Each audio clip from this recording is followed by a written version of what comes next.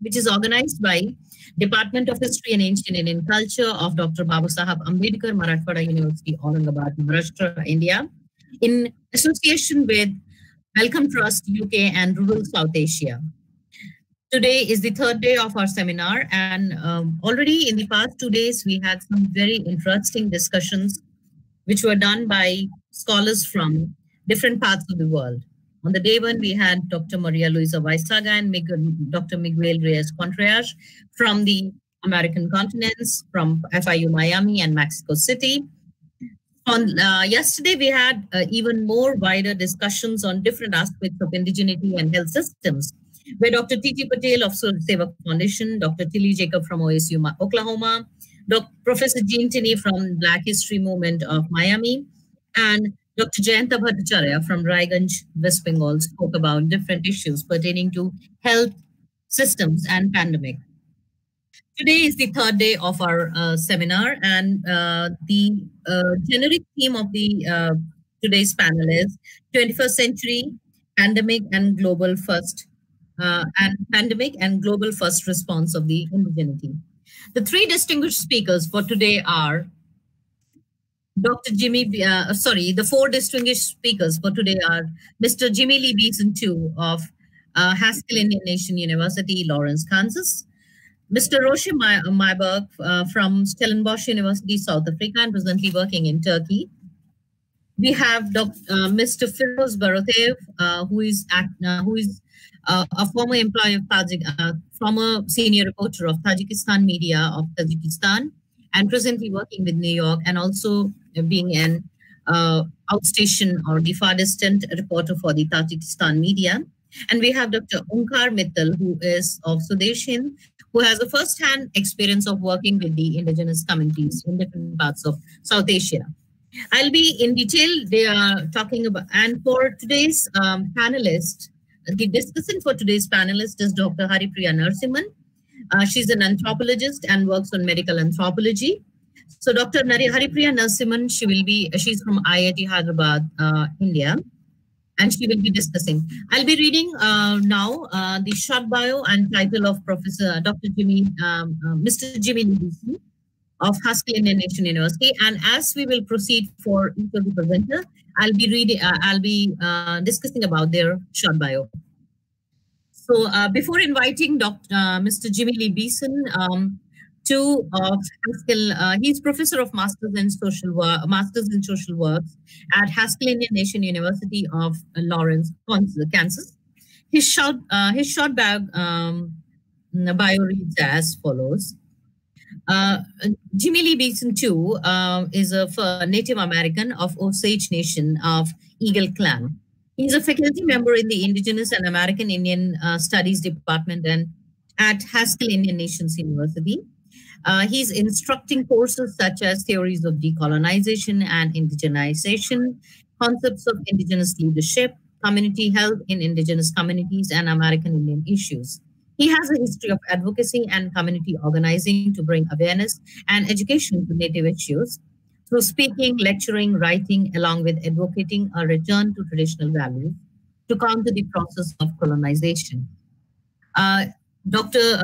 Jimmy has a huge impact through his Instagram profile among many Native American young scholars, as well as the leading leaders as well of the American Indian Society at present. So we welcome Mr. Jimmy Lee Beason for his presentation.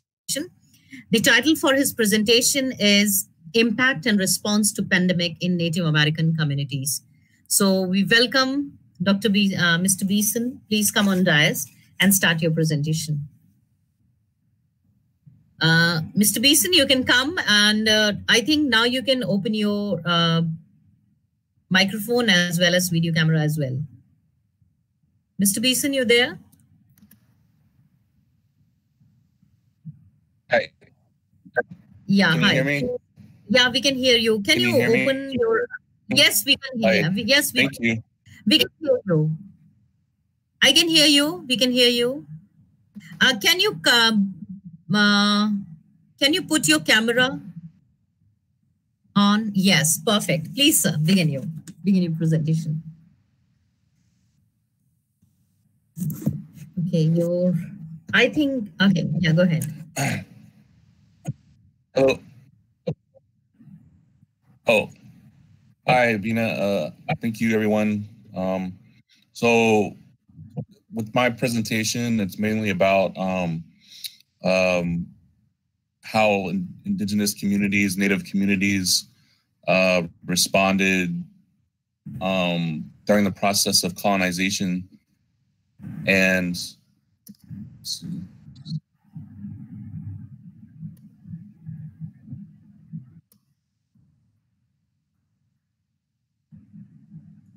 okay, I think your video is freezing, so you can only put your presentation, and you can keep your microphone on.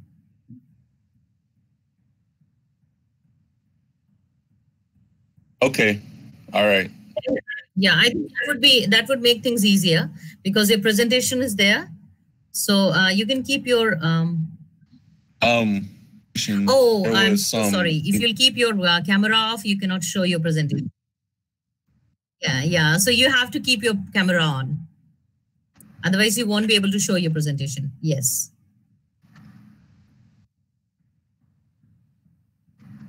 Can you see my presentation? Yeah, you can start speaking. Yes, we can see your presentation. Now you can begin to speak so that we can hear you also. Okay. Okay. Okay. All right. Yeah, so sure. During colonization, there was intentional and unintentional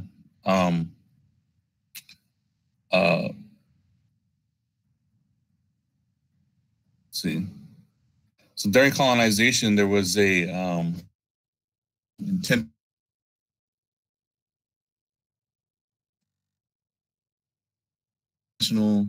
and unintentional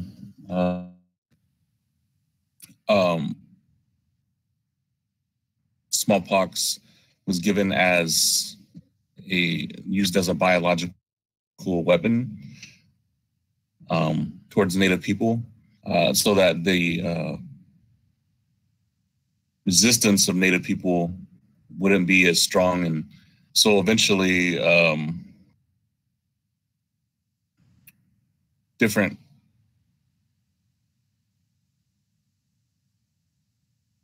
communities, Native communities, had to start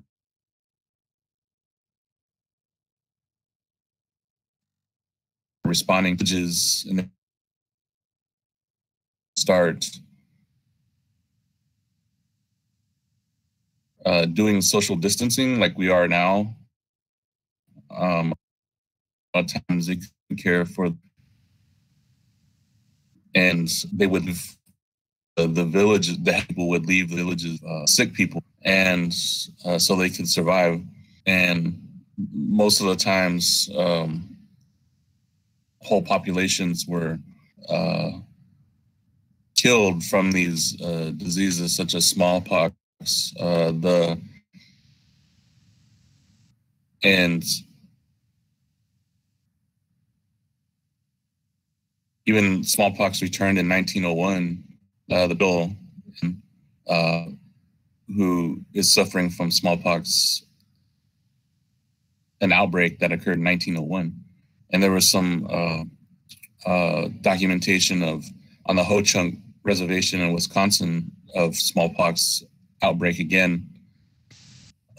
So during that time, these diseases helped facilitate the process of colonization, and it's theorized that the Spanish may have brought the first cases of smallpox in the 1500s. By the time the British came, and eventually they became, of course, the Americans, a lot of times they weren't encountering Native communities at their full strength because a lot of them had already been decimated by these diseases. So resistance wasn't as strong as it could have been to colonization. And and then today we see the same kind of response towards COVID-19 as back, in the last, during the process of colonization in the first 400 years. So right here there's a picture of the Cheyenne River Sioux Nation conducting a checkpoint, keeping out motorists who are traveling through their land to prevent the spread of COVID. And but the state of South Dakota has been infringing on the sovereign rights of the Cheyenne River Sioux and telling them what they're doing is illegal, but they're still doing it. And they have now sued the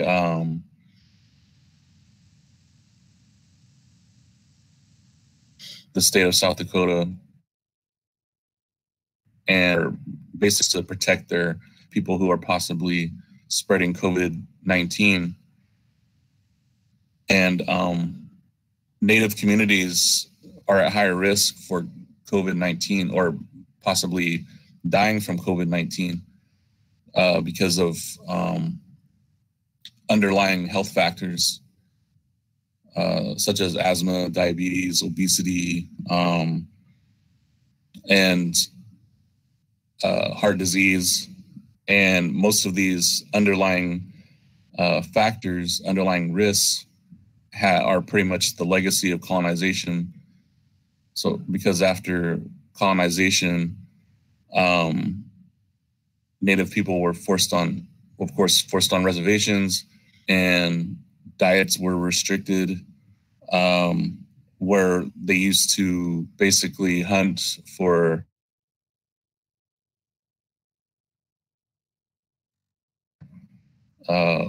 buffalo and animals who had better, healthier aspects. They had to become reliant on government commodities that weren't very healthy. And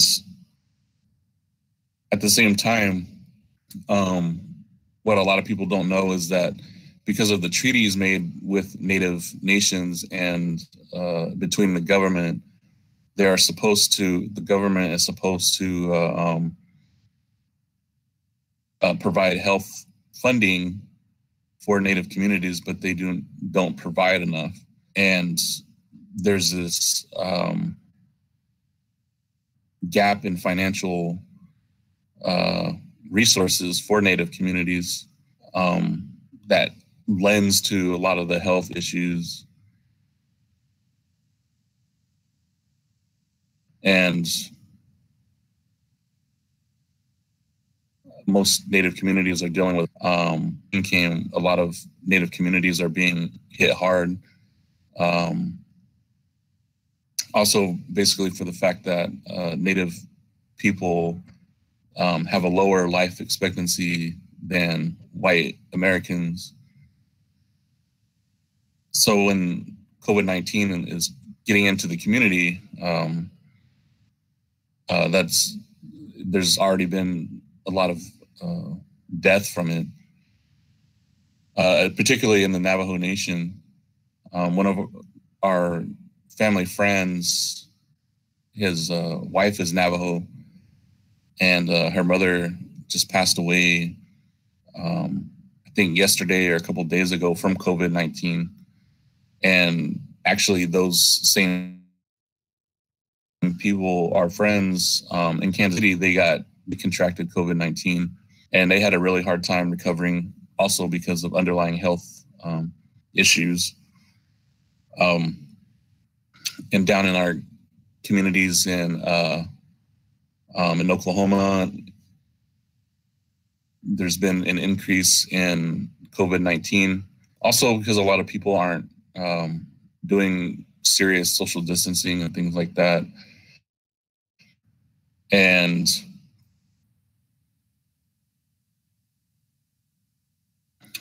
there's been a change too in the way traditions have been done.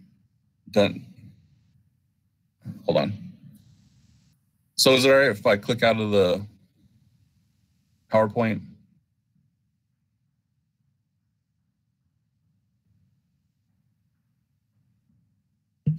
You want to switch it off?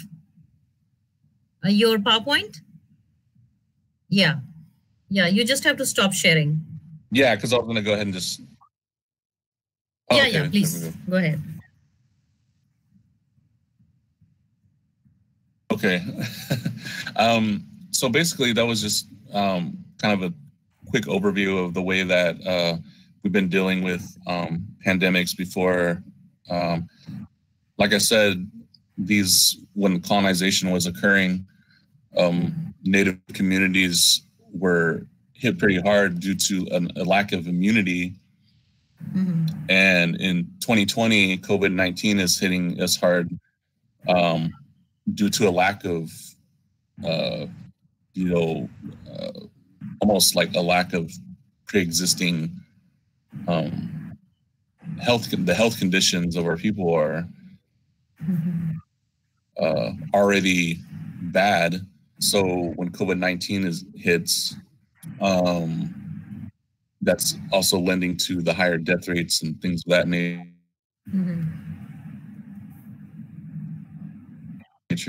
Also, because there hasn't been a lot which is provided for the Native community, even though treaties are supposed to be based on the treaties between Natives nations and the U.S. government. They're supposed to be providing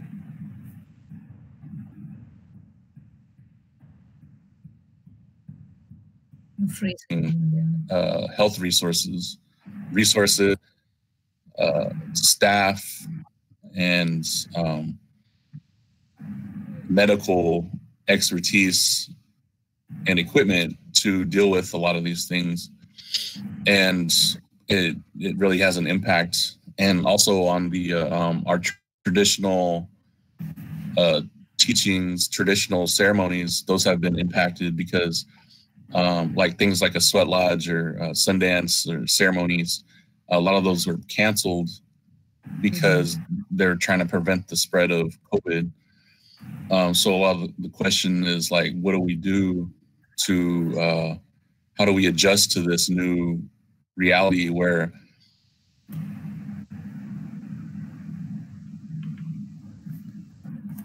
ceremonies and gatherings that usually and sharing spaces, we are now having to basically not do that.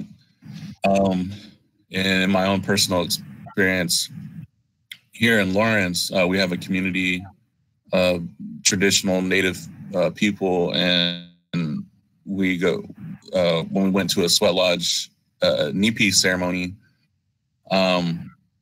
We basically were like talking with each other, and we were like asking each other, what should we be doing to make sure we're not spreading it or to take precautions.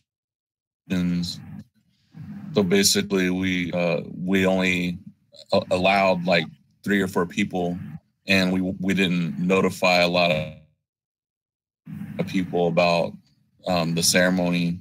So, and then traditionally, usually when we after the ceremony, we share in praying with a sacred pipe, and then everyone smokes it. And we made adjustments where we didn't share it. We just smoked our own pipes, and we didn't share it. So that was a big change. That was that we hadn't done before. So it's just all these little things that, and usually we share water, like we pass around water in the same cup, and we didn't do that. And we started talking about we should bring our own water. So we're still trying to practice our traditions, but they are definitely changed and altered. So we're not sharing, possibly spreading anything.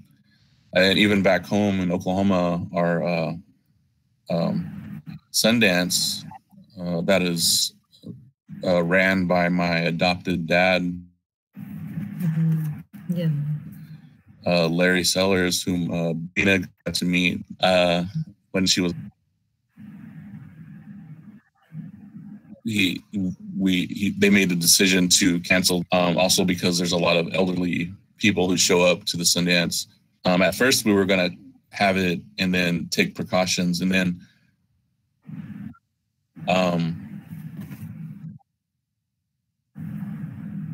Trump had his rally in Tulsa.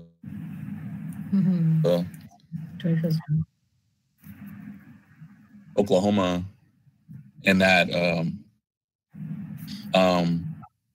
that earlier in the summer, and so the decision was made to cancel the Sundance. But interestingly enough, there are some communities in the north who still had the Sundance, or certain ceremonies are still happening, and but I'm not sure what the implications of that are yet, because again, there isn't a lot of media coverage in our communities, and so it'd be interesting to see if people were affected or impacted or got sick.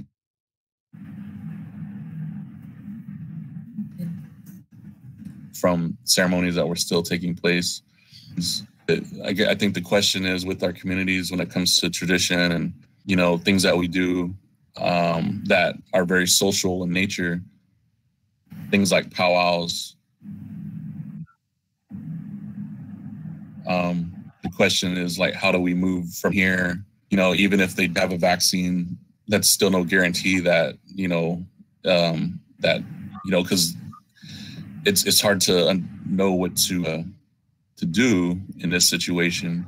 And I feel kind of like we're back in a place where our ancestors were when they had to deal with things like smallpox and measles and the flu for the first time. And they seen all this death around them, and they weren't sure what was happening. Of course, now we kind of have, we have technology and we can share information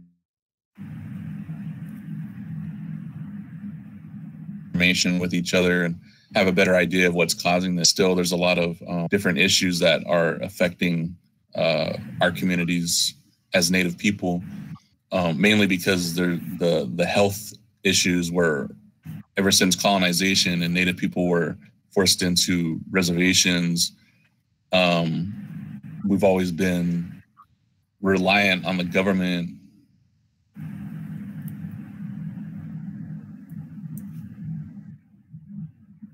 and outside resources for help, bees and things like that. They come up short, or they don't provide enough resources for these things. So this issue of our communities having to deal with COVID-19 and even other illnesses just all goes back to colonization and how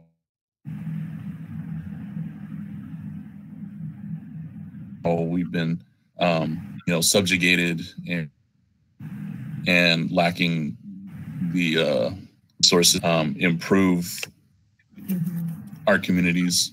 That's not to say that there aren't resources there. Like, typically the resources are provided through the IHS, which is the Indian Health Services. That's right. They do provide minimal care and things that are needed, but for things like COVID-19, a lot of the places didn't have protective equipment or protective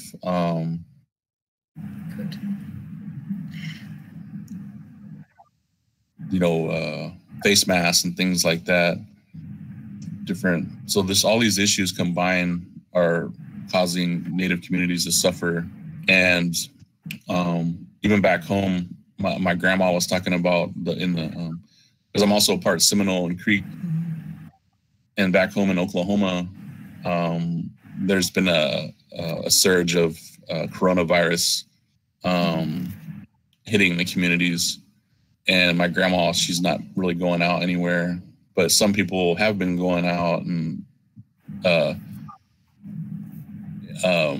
of ironically too, there's been funerals for people, and then other people will get sick by attending these funerals and bringing it back to their family.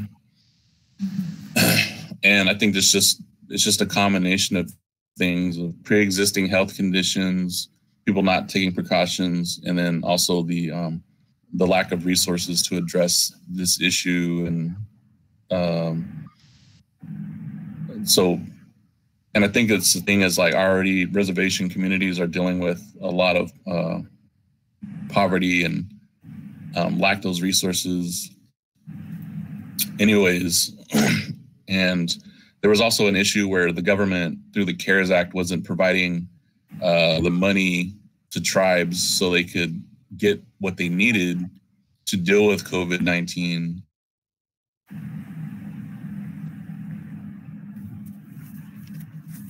And I think it was like 2 months.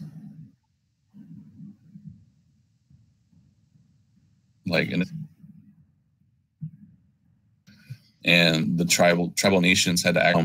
So it's just all these different things of government not being accountable to what they stated within their own treaties to the Native people, and that's kind of what we're having to deal with now. So, but I also wanted to mention too, like bring up the traditional aspects of our communities, how those have had to change with our the way we practice our beliefs. And that was kind of my question to people here who maybe have who go to ceremony or have spiritual teachings, and how that has impacted your communities in terms of maybe social distancing or not having places to go to for that. So I think that's the thing, is that we just have to be more aware of what we're doing and learn to make adjustments, because I think that the important thing is that we're still doing our spiritual ceremony, and we realize that the intent is always there, but how do we adjust to ensure that we're also kind of keeping each other safe? And so that's the question now, is like, where do we go from here to make sure that we're able to practice our traditions, but also keeping in mind that we need to use our common sense and make sure we're not, spreading it to everyone. So essentially, that's kind of what I have in terms of presenting some information. And if anybody has any questions about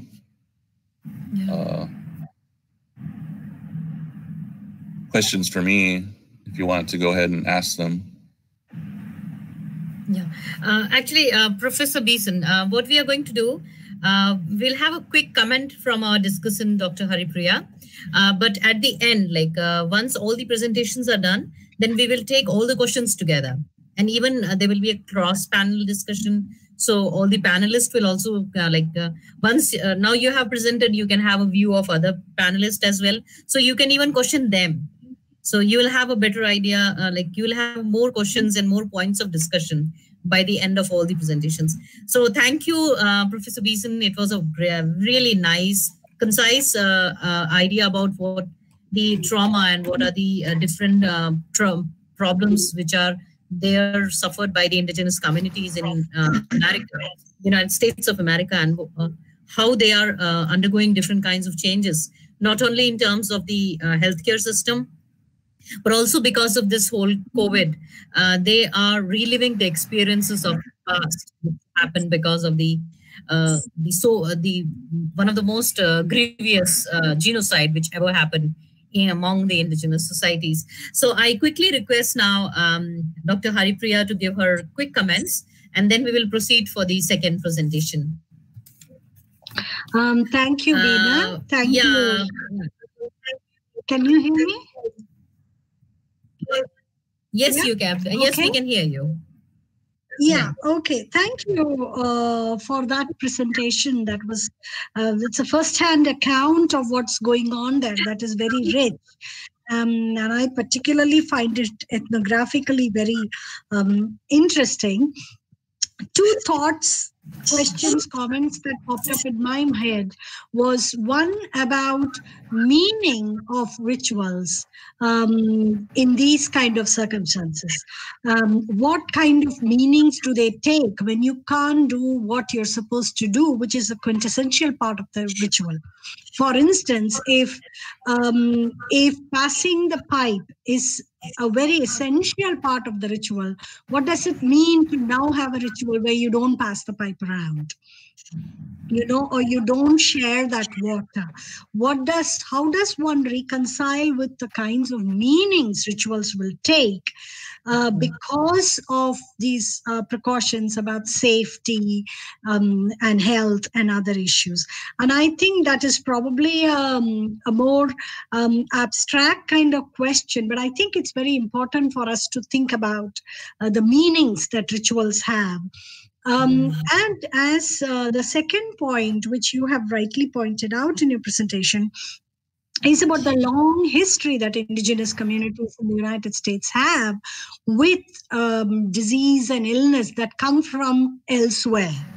That these things which are from the outside and which then come to the community, and it takes on, so many forms which have had very devastating consequences for the indigenous communities. So one story from that is that of this kind of fear and caution and worry that everyone has. And we also know, as you pointed out, that the indigenous communities in America are one of the most vulnerable already to diabetes. So they have higher comorbidities than the other populations. But is there also is there some continuity with history that the communities and the elders can provide to us?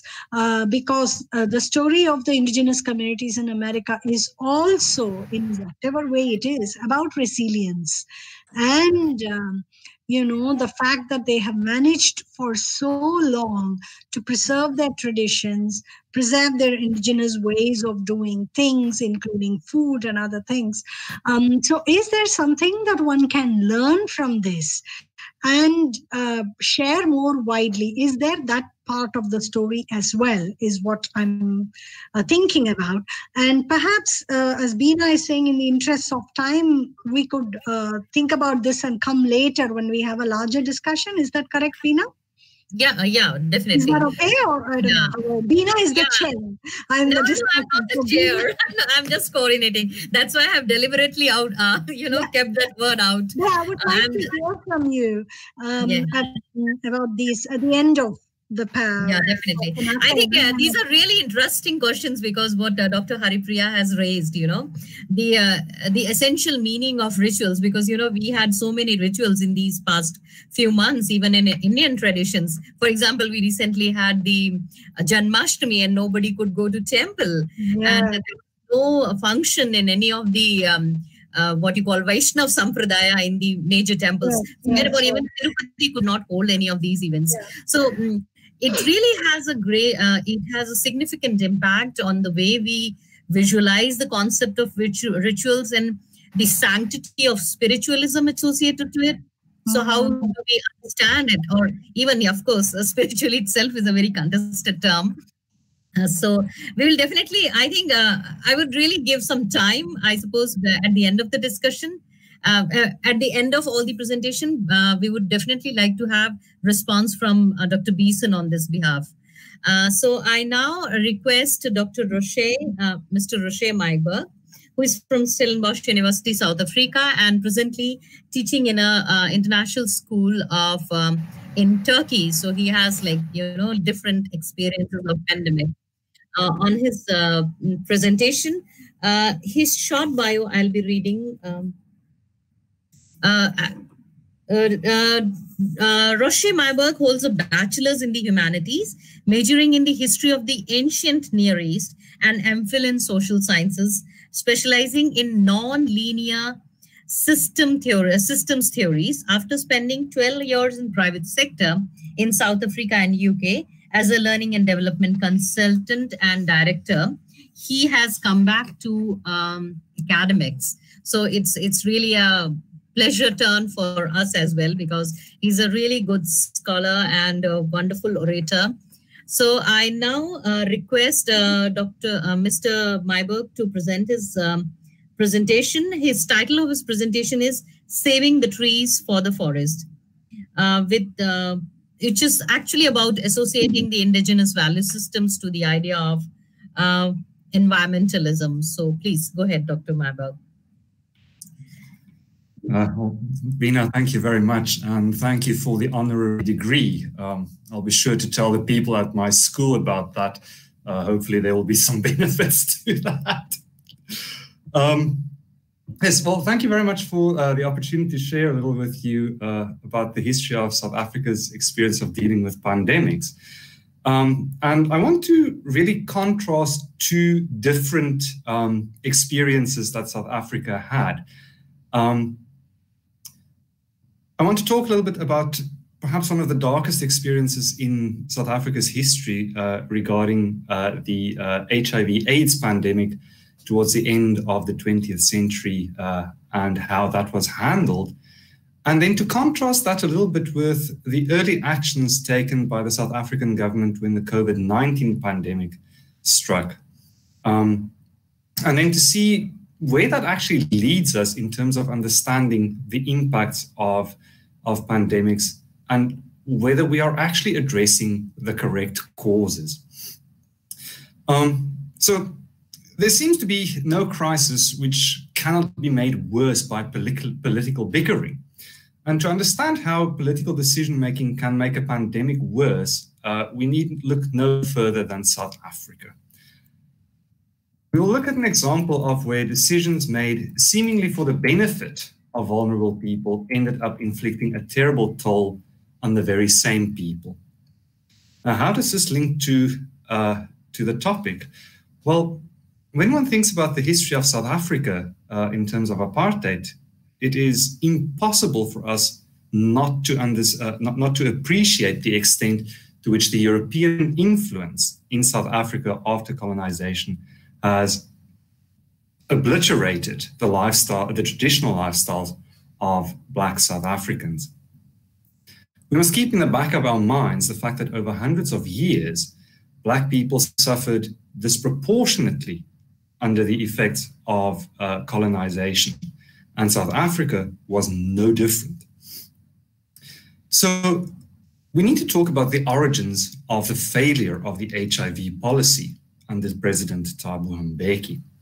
Now, despite the fact that South Africa has considerable experience dealing with infectious disease and has achieved substantial success, notwithstanding limited government resources, the record of its dealings, its combating the HIV/AIDS outbreak is catastrophic. Thabo Mbeki's handling of the HIV/AIDS pandemic has been universally and rightly so criticized as an abysmal failure. But we need to appreciate that Mbeki's approach to the pandemic was shaped before he became president. It was shaped during his time as a member of the resistance against the South African apartheid regime. Mbeki harbored deep suspicion towards adopting a Western-style approach to combating the HIV/AIDS pandemic because of what he knew about the history of colonization in Africa. It would be easy and convenient for us to dismiss Mbeki's adoption of dissident views as simple ignorance. And ignorance certainly abounds around the world when it comes to pandemics. But if we adopt that approach, it would be a most useless explanation, as it neither furthers our understanding of his embrace of dissident views, nor helps us to place his approach into a broader historical narrative. To be clear, Mbeki was not the first person to to advance views at odds with scientific research, and he most certainly will not be the last. One need only refer to the recent destruction of 5G mobile technology towers in Britain to appreciate that pandemics cause people to adopt odd explanations. But we should also be aware that such odd explanations are not without context. Fear surrounding the involvement of Huawei, a Chinese mobile telecoms company, as a provider of 5G mobile technology in Britain, played a part in this. The context for the belief that the COVID-19 virus is spread through high-frequency emissions from Huawei mobile technology towers is a fear of a resurgent China. Thus, the belief that the virus, which was, as the theory goes, man-made in a laboratory in Wuhan, China, for the purposes of reducing the population of the West and undermine their economies. This, of course, is a belief that is immunized against scientific knowledge. The anti-vaxxer movement is even more widespread and expanding. And despite living through the COVID-19 pandemic, barely 53% of respondents to a King's College Ipsos Mori poll published this week indicated that they would definitely accept a vaccination against COVID-19. The disappearance of smallpox remains a mystery. So how did we get here? Rejection of science in favor of a conspiratorial worldview coupled with a refusal to consider contradictory evidence. We can safely say that this is a global phenomenon shifted into overdrive by the enabling technologies of social media. And we should therefore dispense with the notion that mere ignorance was to blame for Mbek's adoption of unorthodox views. And we should try to understand what the context was that made him susceptible to dissident views. Whereas today, Bill Gates is the convenient scapegoat who threatens to use vaccines to turn young people infertile, Thabo Mbeki saw himself engaged in a battle against a much less far-fetched adversary. After the demise of apartheid, it was uncovered that the apartheid government had experimented with creating biological weapons to use on the black population, among others for the purpose of causing infertility among the black majority population. The project failed, but rumors abound that the apartheid government had tried to infect minors with HIV by placing HIV-positive sex workers around mines. It was hardly surprising, as openly racist interpretations of HIV/AIDS were common during the apartheid era.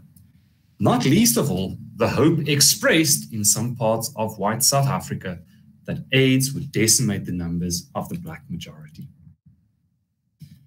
This particular rumor merits closer examination because it is revealing about how past colonial practices affects the spread of disease. The apartheid government in South Africa forcibly moved the black population to rural parts of the country and to the four nominally independent homelands created by the government. Their traditional lifestyles decimated by Western industrialization, African laborers migrated from their rural villages to work on the mines in the industrial centers of South Africa, thus far removed from their families and their friends.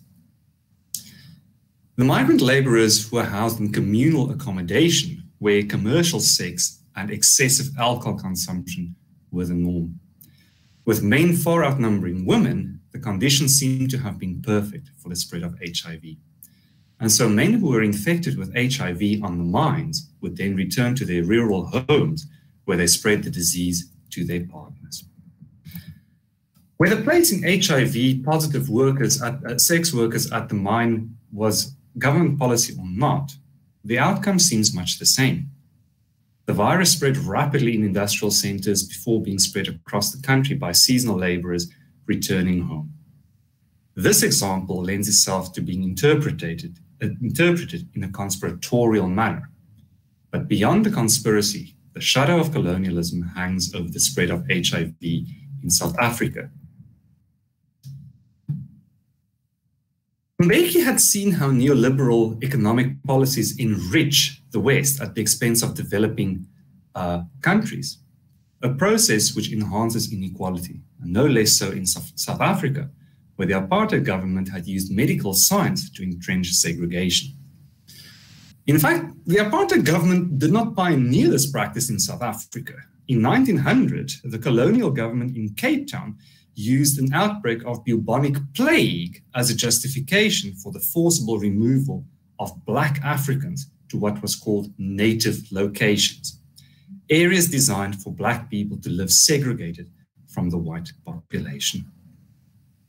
And so when the African National Congress came to power in 1994, they inherited a racially divided and deeply unequal health sector. Those who had access to private health care benefited from high-tech facilities. They were the recipients of 49% of total healthcare spending and 80% of spending on national medicine. This was a benefit restricted to about 20% of the South African were, by political design, almost exclusively white. The remaining 80%, who were almost exclusively Black, had to make do with 51% of healthcare spending and 20% of national spending on medicine. To put that into perspective, 49% of the country's healthcare budget was spent on roughly 6.1 million people. 51% of the healthcare budget was spent on 34.3 million people. That is a staggering ratio. And in a country that already struggled with deep inequality, the administration of neoliberal policies could only aggravate the problem. And so Mbeki's suspicion towards a Western economic model was not aided by the fact that following the demise of apartheid, the new ANC government was, to some extent, pushed into accepting neoliberal policies as a condition for foreign aid and investment. Instead of the social spending which the ANC government had envisioned as a means of lifting millions of Black people out of poverty, the economic policies which they were pressured to enact further served to entrench economic racial inequality. The historical economic cost of Western aid to Africa is well documented, and Mbeki was not unaware of the costs. At the turn of the 21st century, African countries were spending 4 times as much on servicing debt as they were on health and education combined. What made the case in South Africa even more unjust was that the ANC government was repaying debt that had been accumulated by the apartheid government to fund its racist policies. Also of special interest here was the role of pharmaceutical companies. The apartheid South African government afforded a high level of protection to patent holders. This meant that key antiretroviral drugs which were produced shortly after the ANC government came to power were protected under patent laws and consequently priced at between 4 and 12 times the price of the cheapest generic equivalents. The ANC government was obliged to honor the patents of pharmaceutical companies, but with a twist. At the same time, the South African government also introduced the Medicines and Related Substances Control Act No. 90, which was to be the foundation of a legal framework for national drugs policy. The act was controversial in that it enabled the government to override the patent rights of pharmaceutical companies for reasons of public health. Basically, in an emergency, the government could issue a fast-track license to manufacture a drug without obtaining authorization from the patent holder. But the global response to this act was swift. The Clinton administration placed South Africa on its special 301 trade watch list and threatened sanctions. In 1998, the Vice President of the European Commission wrote to then Vice President Thabo Mbeki to complain that the South African law would damage the interests of pharmaceutical companies. However, following an international outcry over the US reaction, President Clinton relented and removed South Africa from the Special 301 watch list in 1999. In fact, in May 2000, Clinton signed an executive order in which he committed the USA no longer to threaten trade sanctions against sub-Saharan African countries, which try to improve access to HIV steps, provided that these steps were compliant with the WTO trade-related aspects of intellectual property rights agreement. Belatedly, the European Trade Commissioner noted in 2000 that the WTO trade-related aspects of intellectual property rights agreement did, in fact, allow for the actions taken by the South African government. The willingness of the Clinton administration and the EU to threaten action against the South African government only to then relent on those threats would have looked suspicious to Mbeki, as it seemed to fit neatly into a historic pattern of Western states pursuing their economic interests at the expense of the health and lives of impoverished Africans. And yet, pharmaceutical companies did not let the matter go. A court case would be brought by 39 pharmaceutical companies against the South African government, claiming that the law violated the Constitution, though not before Mbeki, who was now 1 year into his presidency, launched South Africa onto a trajectory to infamy. The distrust of Western intentions and actions then briefly sets the background for Mbeki's response to the HIV/AIDS pandemic.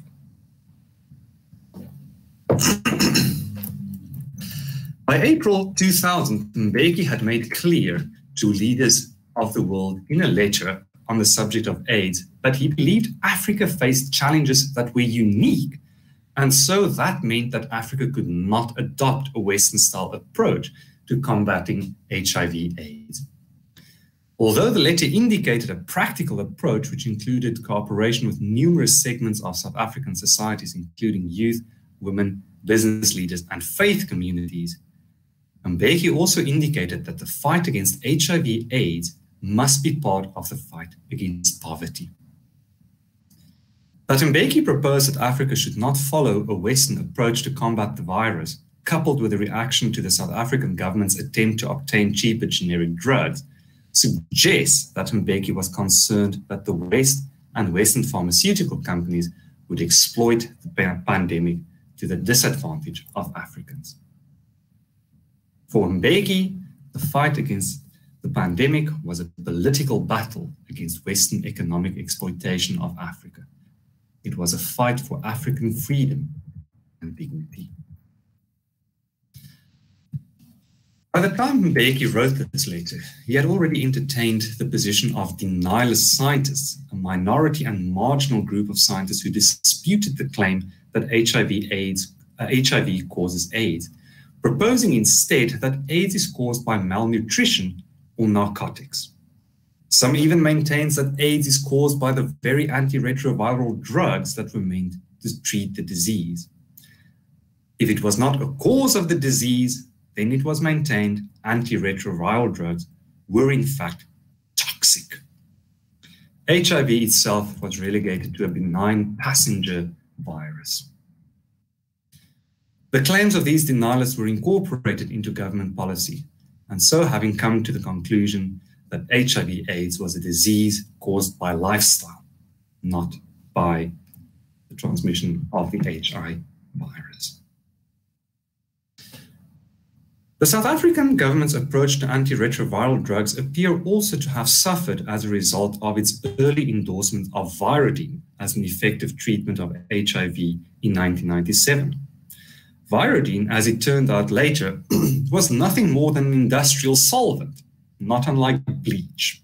And the Medical Control Council determined that Virodin was more likely to kill the patient suffering from AIDS than the virus itself.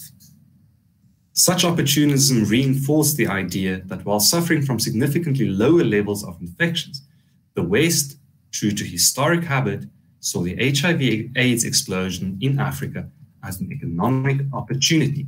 And in the face of this belief, the South African government dug in their heels, much to the horror of the scientific community.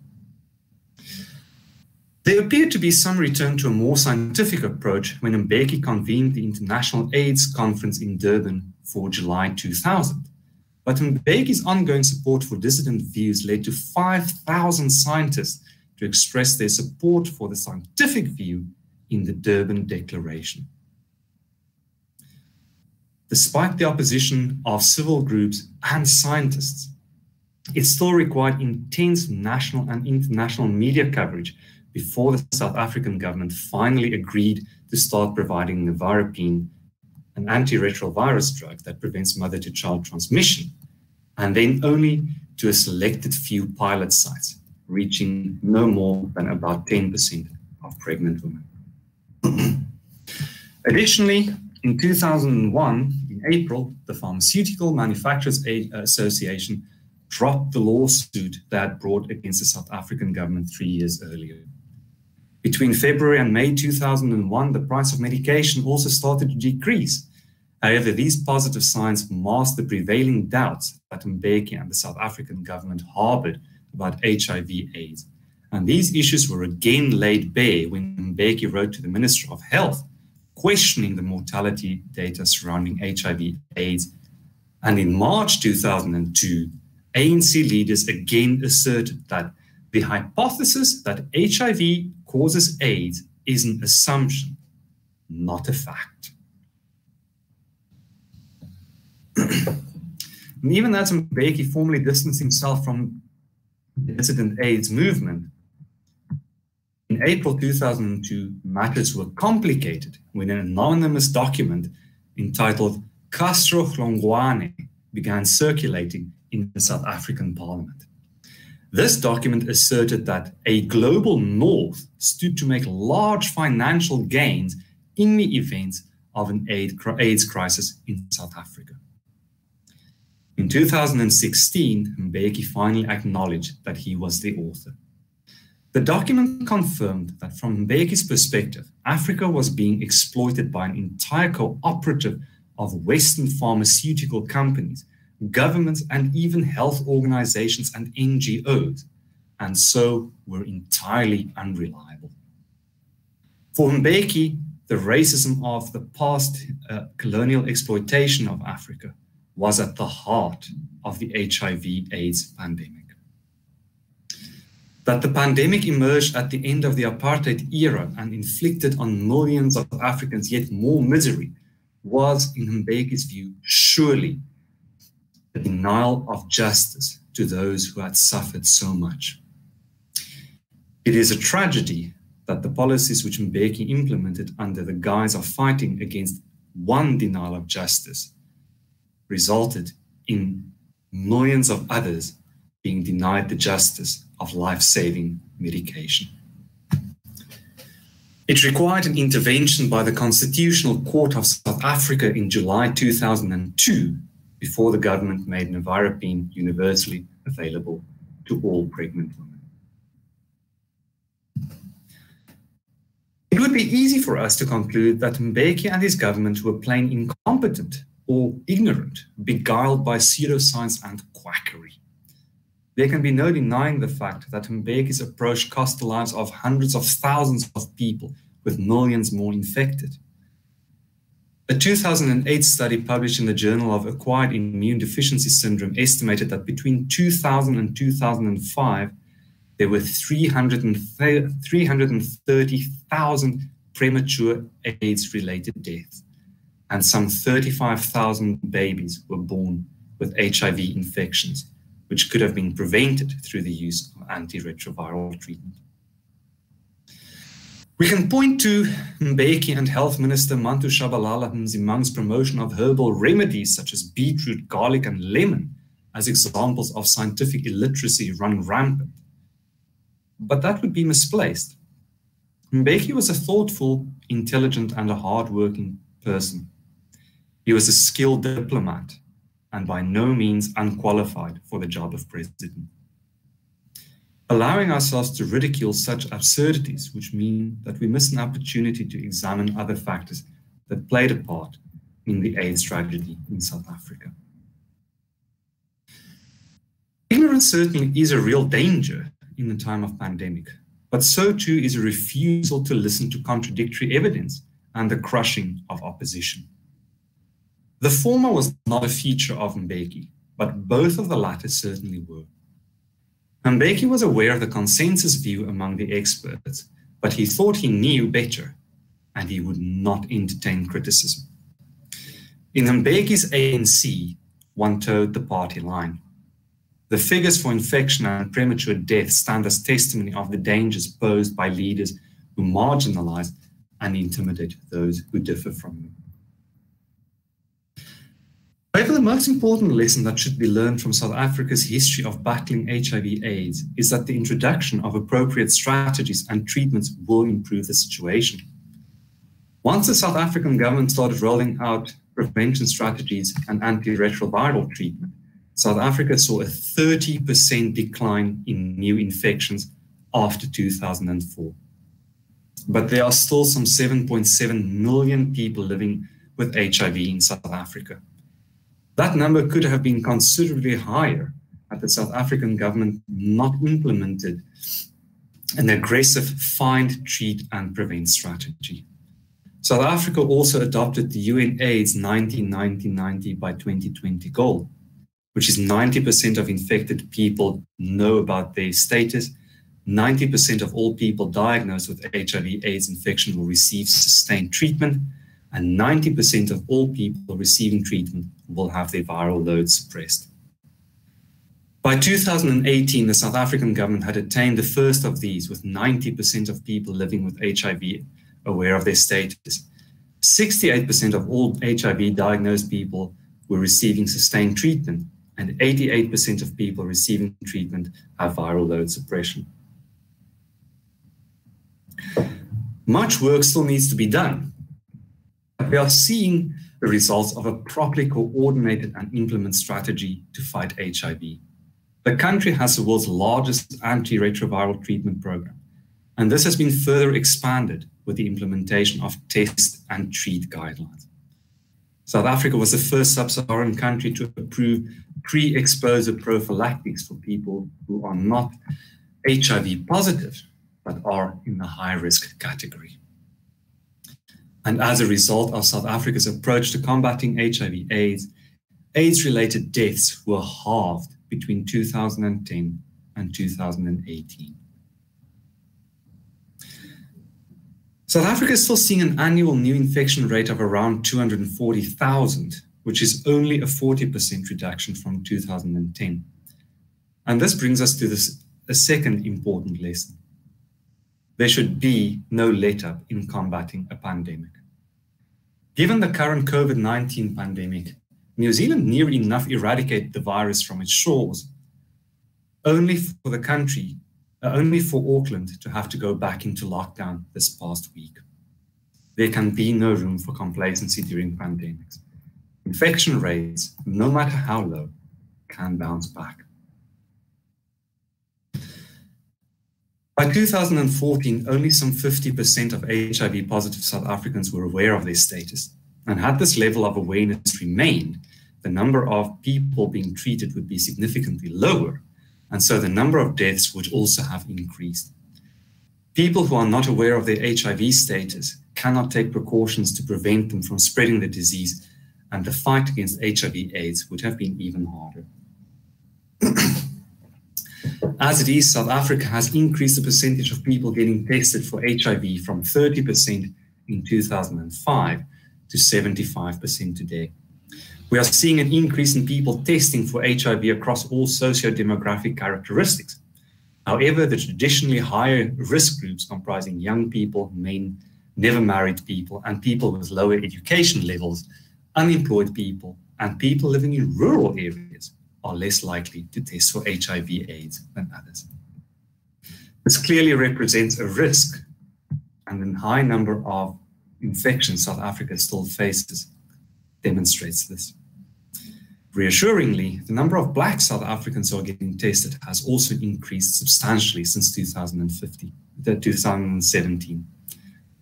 Life expectancy has also increased from 56 in 2010 to 63 by 2018. And this is testimony of the success of South Africa's antiretroviral treatment campaign. So what can we learn? What can we take from our HIV/AIDS strategy and use to combat COVID-19? South Africa has learned an important lesson when it comes to combating pandemics. Soon after cases of COVID-19 appeared on South African soil, the government applied its find, treat, prevent strategy to combating COVID-19 by sending mobile clinics into densely populated areas to identify cases and trace contacts.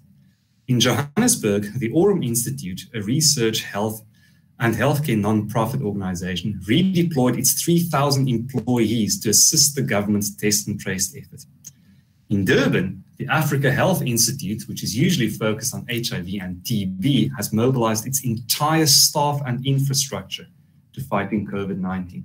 As part of this effort, it is deploying mobile clinics, community workers, and laboratories for testing. All the while, scientists in South Africa are studying patterns of transmission and developing methods to limit infections. These meticulous efforts now will bring benefits for future pandemics. It is worth bearing in mind that sub-Saharan Africa, including South Africa, have played a crucial role in the development of medication. Many of the antiretrovirals which are used worldwide were tested in Africa and found to be effective in treating HIV/AIDS. New preventative measures were developed as a result of the extensive involvement of women in clinical HIV research. And one of the standout achievements of the contribution of science in Africa was the development of guidelines for treating AIDS and TB co-infections, as well as the timing of pediatric antiretroviral therapy initiation, to mention but two. The COVID-19 has pushed the healthcare systems of many advanced countries into dire territory, and many in South Africa do not have access to such advanced healthcare, and this presents a worry for how the virus will affect South Africa. In recognition of this, South Africa established a Solidarity Response Fund. This is a public-private partnership and is tasked with allocating resources towards preventing transmission of the virus, understanding the magnitude of the pandemic, and caring for patients in vulnerable communities. By April, it had raised more than $50 million through voluntary contributions. And as a part of the effort to combat the spread of fake news, such as the rumor that Africans are somehow immune from the virus, a private firm in South Africa, Prekeld.org, created a WhatsApp-based helpline for the purposes of providing real-time data and automated responses in numerous languages to educate and sensitize awareness. Within 10 days of launching, over 10.5 million people subscribed, and the effectiveness of this enterprise has seen Prekeld enter into partnership with the World Health Organization to provide a similar service worldwide. For South Africans, there is a stark contrast between the manner in which President Cyril Ramaphosa is handling COVID-19 and Thabo Mbeki's handling of HIV/AIDS. A week after the World Health Organization declared a pandemic, President Ramaphosa met with the 14 political parties represented in the South African Parliament and built cross-party consensus on how to fight and contain the spread of COVID-19. South Africa introduced one of the harshest lockdowns worldwide, with early prohibitions on outdoor exercises and the sale of alcohol and cigarettes. Ramaphosa declared a state of emergency, and he established a national command council for the purpose of coordinating all aspects of the COVID-19 emergency response. Ramaphosa, unlike Mbeki, has followed an inclusive and collaborative approach centered on the clear communication of advice informed by science. This decisive display of leadership won Ramaphosa praise from UNAIDS and the World Health Organization. However, Ramaphosa was also criticized for being too heavy-handed, especially after a number of civilians were killed by the armed forces for breaking lockdown rules. And as elsewhere, economic costs of the lockdown means that it cannot be sustained for a protracted period of time. Many Black South Africans have no savings, which means that if businesses are not operating, they have no income, and starvation becomes a real prospect for many. As with previous pandemics, COVID-19 is further entrenching inequality in an already very unequal society, with Black South Africans suffering disproportionately from the economic fallout. Given the enormous costs of the lockdown, coupled with South Africa's existing moribund economy, currency problems, and inflation, the long-term impact of the lockdown has seen ruptures emerge in the initial consensus following the declaration of a national emergency. The lockdown is costing South Africa around $1 billion a day, and this plainly is not sustainable. But the solution can also not be a premature return to normal, as we can see the consequences of such decisions playing out daily in the rising number of infections around the world. It is time for us to recognize that we are pursuing an unsustainable solution. We are left to ponder what our approach should be to fighting pandemics. And South Africa has first-hand experience of the devastation caused by a leader who refused to follow scientific advice. But now we are also witnessing the limitations even of decisive leadership guided by scientific advice. We seem to find ourselves facing a choice between staying at home to be safe and going to work at great personal risk. And we can hardly blame people for wanting the lockdown lifted in order to afford food or to keep a roof over their head. But we should not be mesmerized by economic arguments. That is not to say that we should ignore the economic costs. Rather, if we are concerned about the economic cost of dealing with pandemics, as indeed we ought to be, we need to consider the origins of the viruses that cause pandemics. Prior to COVID-19, around 2 million people died annually from zoonotic diseases. At the heart of the transmission of viruses from animal to human lies the destruction of nature. As much as certain world leaders would have us believe that no one could have predicted COVID-19, the reality is that this pandemic was all too predictable. We may not at any given moment know which virus will cause a pandemic, but we know for certain that at some point a virus will come along which will cause a pandemic. For as much as we can look to past pandemics to learn about mitigating the impacts based on medical science or economic cost analysis, until such a time as we recognize that the origin of pandemics lie in the environment, we will continue to leave ourselves vulnerable to the next pandemic. For all of South Africa's advances in the area of combating HIV/AIDS, for all the preparations and decisive action taken by the government, the country was still brought to its knees by COVID-19. There are limits to the application of scientific expertise to symptoms if we do not also address the causes. And it should by now be abundantly clear that there are a number of zoonotic diseases with pandemic potential. From a historical point of view, the claim that no one saw this coming is non-tolerable.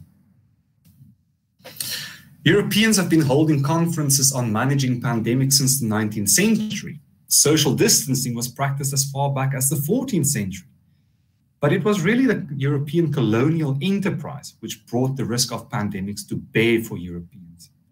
Having exported diseases like smallpox to the Americas and Africa, Europeans also found that they were importing diseases from the tropics, which showed Europe to be vulnerable to diseases emerging from their colonies. Towards the end of the 18th century, the limitations of case-by-case and uncoordinated quarantines in European harbors became a real concern. Europeans discovered they needed a new system for managing infectious diseases. And so, from 1851 to 1938, no fewer than 14 conferences were held with the aim of developing a set of regulations that were to be standardized internationally and which would govern quarantine procedures and sanitary procedures. For us, when we look at the consequences of the mismanagement of the HIV/AIDS pandemic, and if we look at the consequences of even decisive leadership and following advice by science, we cannot deny the fact that we need a different approach. And this approach has to include the preservation of nature. For those who say that it is too costly to preserve nature, it would cost between $22.7 and $30 billion annually to preserve our forests, whereas the fallout from dealing with the COVID-19 pandemic is around $15 trillion. It would seem that perhaps the best cure, the best treatment for the preservation of our civilization would be, in fact, to save the tree for the forest. Thank you very much. Thanks a lot, Roche. I'm really sorry for at the end, I have to tell you that please summarize. So it was like an abrupt closure. We really want to know what actually how you build that particular argument. So I request now Haripriya to give her comments, and then we will proceed to the presentation of Firuz. Thank you, Roche. Ms. Roche, that was very detailed, very well articulated. And you walked us through the history of how things were in South Africa during Thabo Mbeki's period and how things are now. But obviously the major point that you're trying to make is about how this pandemic is as much a political crisis as it is a health crisis. So if it is going to be resolved, it will be resolved only when politically everybody is on the same page. Otherwise, this blame game is always going to go on about how it came from somewhere else. It never originated where people are. It's always some outsider, whether it's an animal or whatever insect. It's never us which caused the problem. It's always somebody, and we need to do something about it. The second point, I think, that also emerges from your presentation is about how science is also equally political. That to assume that science is some kind of discipline or which takes place in a vacuum with no ulterior motives, and whatever science finds is altruistic and will be equitably distributed to all parts of the world is just not true. And South Africa's experience with AIDS tells us that.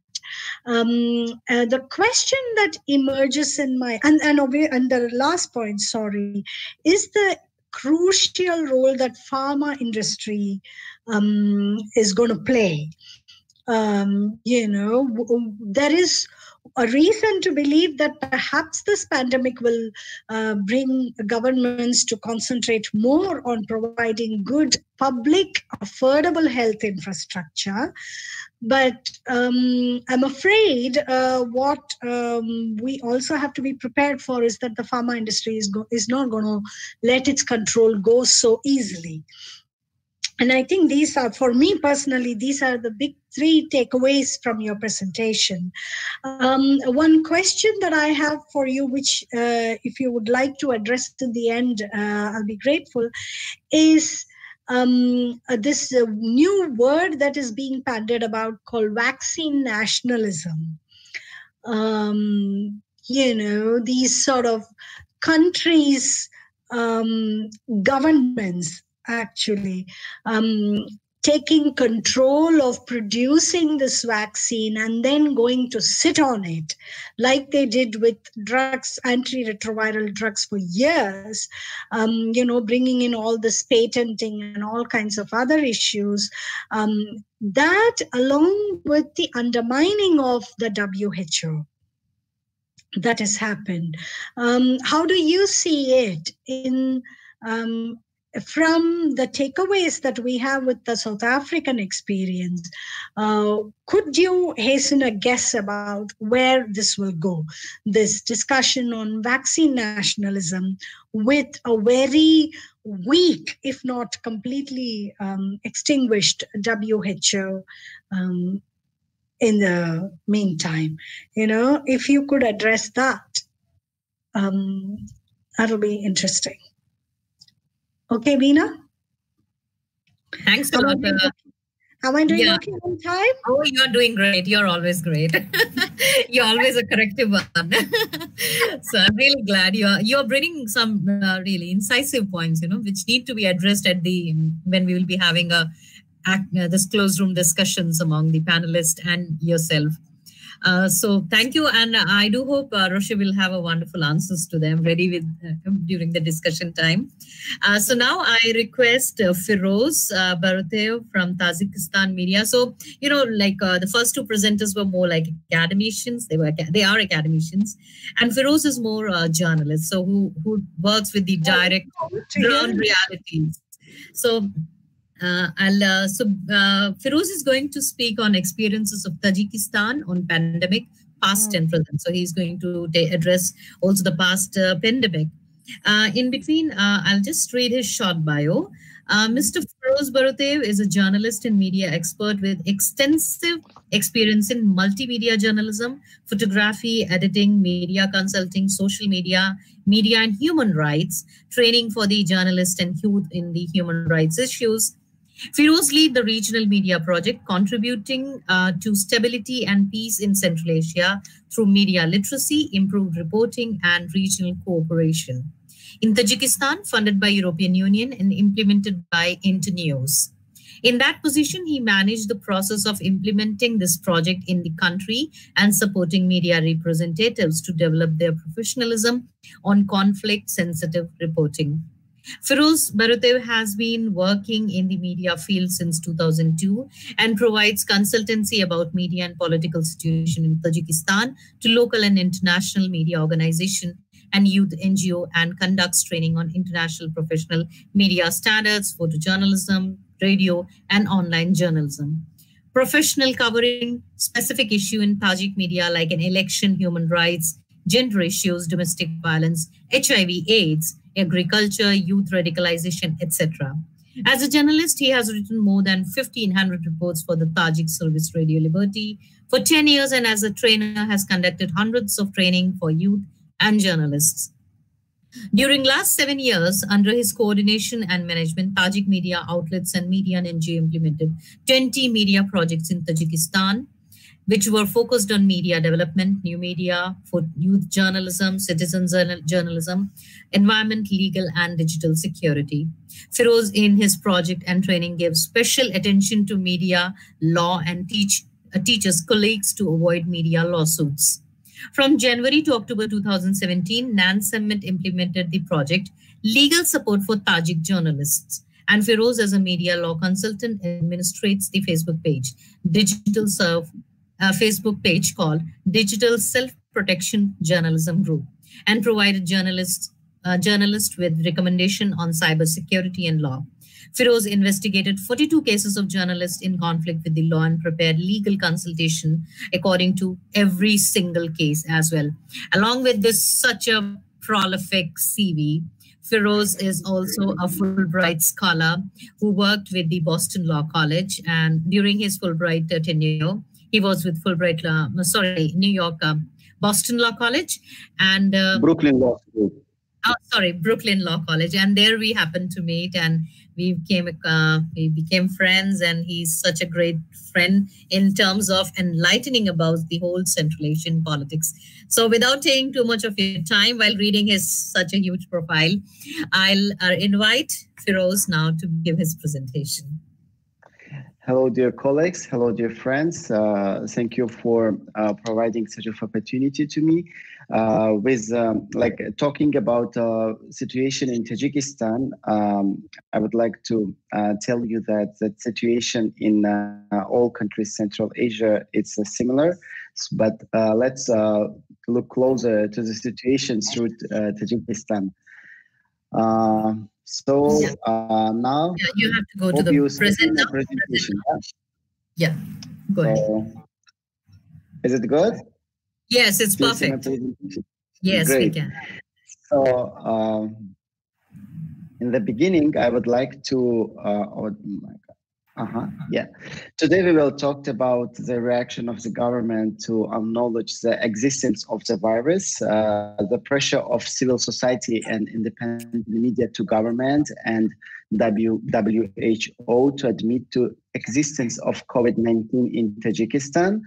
Also, we will talk about the situation in the country and the process of treatment and preventing spread of the virus in country, new legislation, the limit of travels, weddings, holidays, and funeral ceremonies, economic situation and the impact of COVID-19 on human life, COVID-19 and the presidential election in Tajikistan, pandemic during the civil war, and TB and value of death.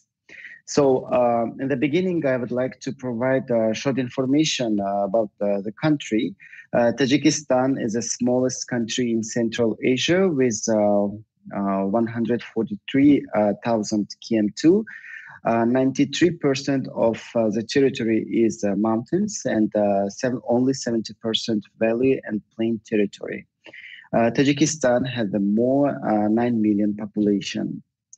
So Tajikistan has a border with Afghanistan, China, Kyrgyzstan, and Uzbekistan. And unfortunately, the country is under the influence of Russia and China. So, not yet. The symbol of the country you see here, and our currency, Somoni. And our in Somoni, you see the picture of the King Ismail Somoni, king of Somoni Empire. Let's hear the national song, and later I will explain why I decide to use our national song to this presentation.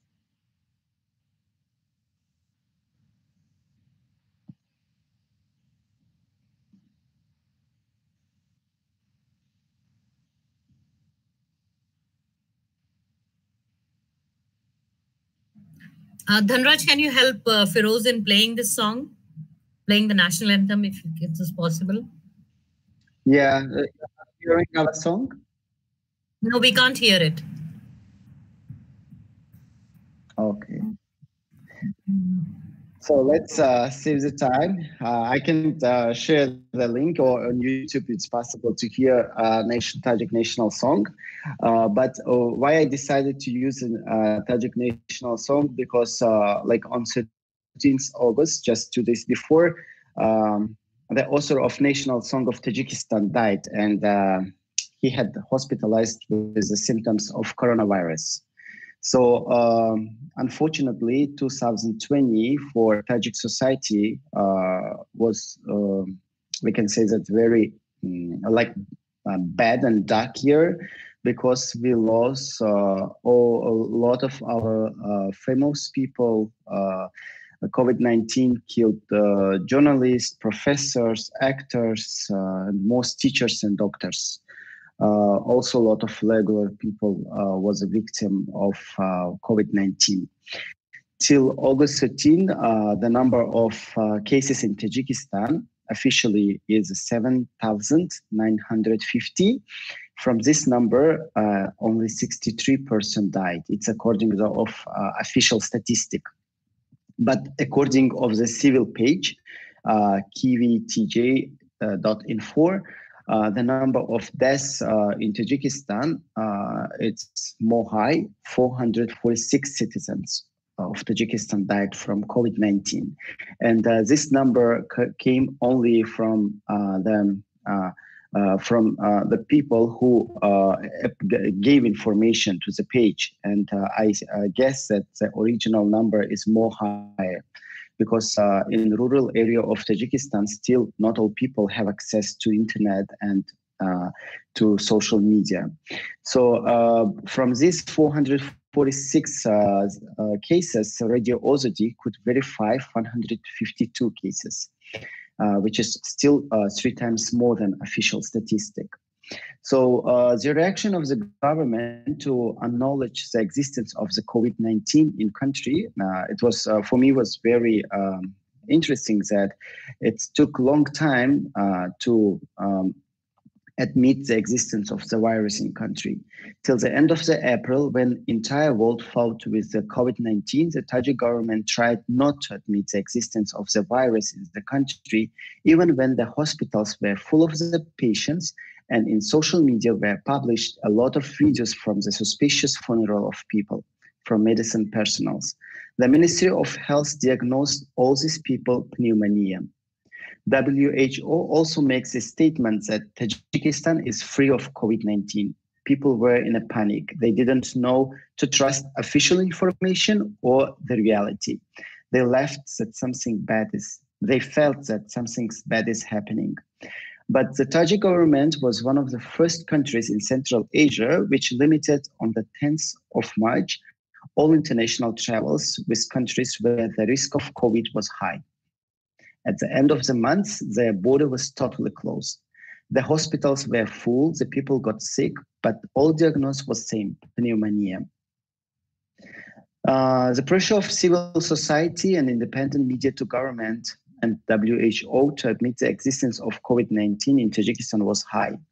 When the Tajik government tried to ignore the existence of the COVID-19, but the entire world fought with the virus and reported about the huge number of infected and deaths, Tajikistan continued to conduct public mass events like the Nowruz celebration and the visit of the president into Khujand. State TV continued broadcasting concerts and positive news, but social media and independent media were full of reports about the possibility of existing COVID-19. The suspicious symptoms of pneumonia look like COVID-19.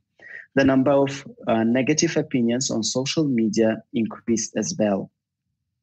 Only after Rustami Emomali, the son of our president, was elected to the position of head of parliament Tajikistan, which means the second person in country, Tajik government admits the existence of the virus and reported about the first 15 infected. At the same time, the media, journalists and doctors were under persecution and pressure for spreading panic in society. The Ozodi page was blocked, the page Akhbar.com was banned, and several journalists get warning from law enforcement departments. So why government tried to hide the COVID-19? Experts had several opinions. First, it is poverty and also panic in society, because in the beginning of the March, when in society was a panic that it will be quarantined and all stores will be closed. The border was, as I mentioned, that the border was closed, and Tajikistan mainly imported the product from neighbor countries. The people were in a panic and they tried to buy a lot of products, and that's just for preventing this panic. It was one of the reasons that the government tried to hide existence of COVID-19 in country. And the second version was that the health system of Tajikistan was not ready, is not ready to, for this pandemic. The third one is immigration, poverty I mentioned, and the other version why the government tried to hide the COVID-19 was to provide good opportunity, like a condition for electing his president son for the position head of the parliament in Tajikistan. The situation in the country and the process of treatment and preventing spread of the virus in country. Before admitting the virus, government was preparing the hospitals and sports halls shows his readiness to fight with the pandemic. Tajik government says the treatment of the citizens infected with COVID is free, but the people who had the chance to recover said that only the bed and the medical service were free. They bought the drugs and medicine for around 500 USD. Because the price of lot antibiotics raised up. Some patients told to media that the treatment was free and they bought only vitamins.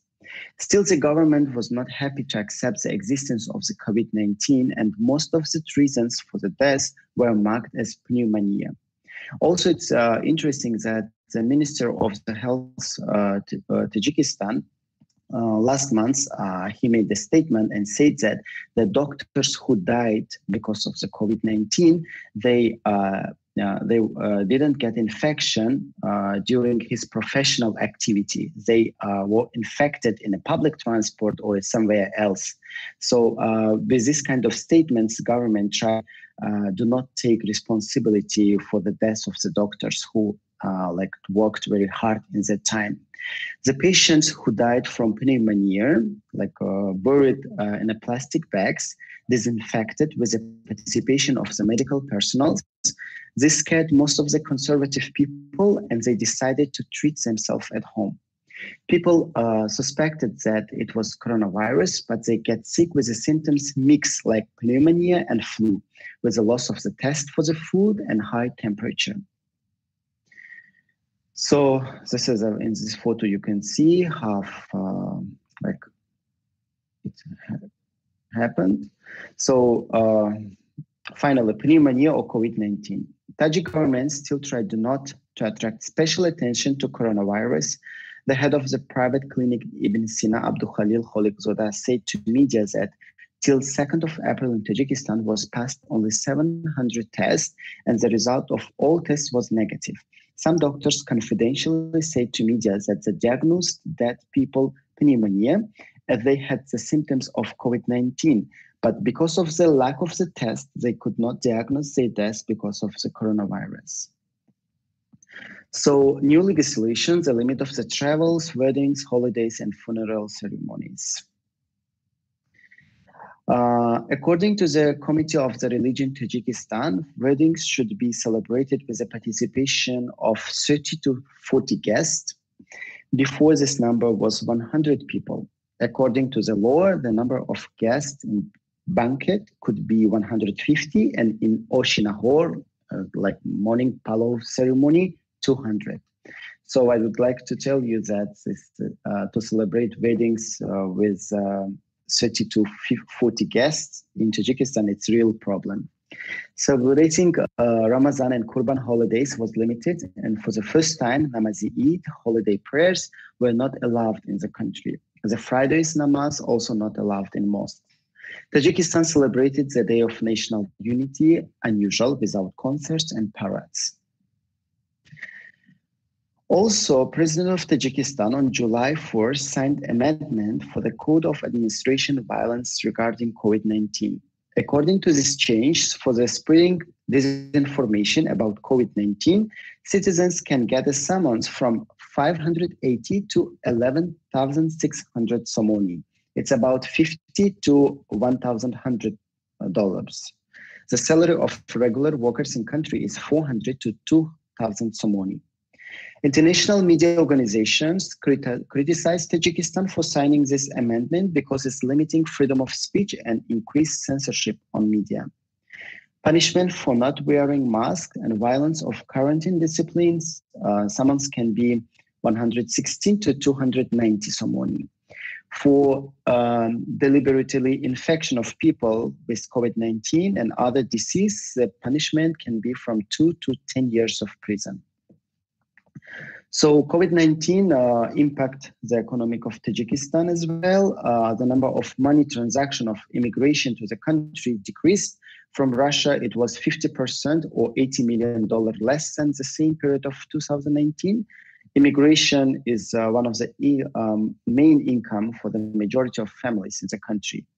According to World Bank, the Tajik economy feels crisis this year, but Tajik authorities are an optimist and they are promising 5% of economic development this year. Export and import of product decreased compared to the same period of the year in the country. In May 2020, Tajikistan import in $195 million and export for $40 million. The export 56, the import 32% decreased. Tajikistan did not announce national quarantine. The expert says that the reason was the poor of economic situation in country. According to the experts' opinion, Tajikistan had about $600 million damage from COVID-19. So the most, again, interesting fact is that the Parliament of Tajikistan offered to change the day of election from November to October because of the COVID-19 and the weather. Presidential election will happen on 11 October 2020, but and political political parties, they are just starting introducing their candidacy. Till now, only 2 political parties they present their candidates, but the agrarian party, which this morning presented his candidates 7 years ago, also participated in election, and he gave his vote to our previous president, Imam Ali Rahman. So during civil war in Tajikistan, also was very strange for country pandemic. It's called heliotropic hepatitis. In 1992, during civil war and after collapsing the USSR in the Khatlan region of Tajikistan, where pandemic heliotropic hepatitis, which infected more than 8,000 people and killed 500 people. The pandemic was in the tire of one region and was prevented to spread out in country because of the civil war.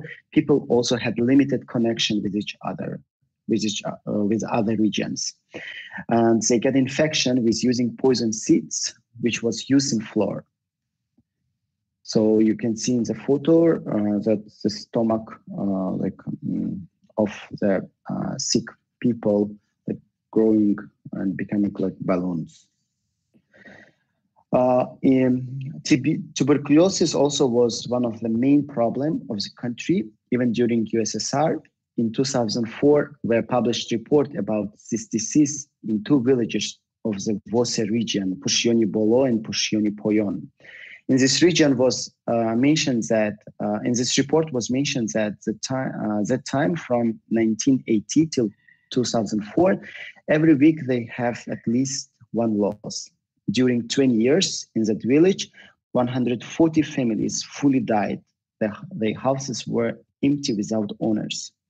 These days, with the support of international donors organizations, the situation with tuberculosis in the country under control, and the treatment of this disease in country provided free. So coming back about the situation with COVID in Tajikistan, according to the news reports, the number of sick people with COVID symptoms is increasing, and as I mentioned, that we lost the author of our national song, and today also died one of the famous singers in Tajikistan. So the doctor said that he died because of the diabetic disease. But in social media, people guess that the people who have diabetic, it's very vulnerable in front of COVID-19. So on social media also, it's possible to get information that the number of the COVID is spreading out again. It's developing again, but the government says that the situation is under control. Thank you, Bina, and thank you, friends, for being with me during this presentation. Thank you, Firuz, for such a nice presentation, because you brought about all the nuisance which is going on right now because of COVID and COVID-induced political decisions. Thank you. I now request Haripriya to please come and stay. Thank you, Mr. Firuz. That is very interesting, and I think you have continued in the trajectory in which the previous two presenters spoke about, talking about the centrality of the state, the reaction of the government, the state to the pandemic.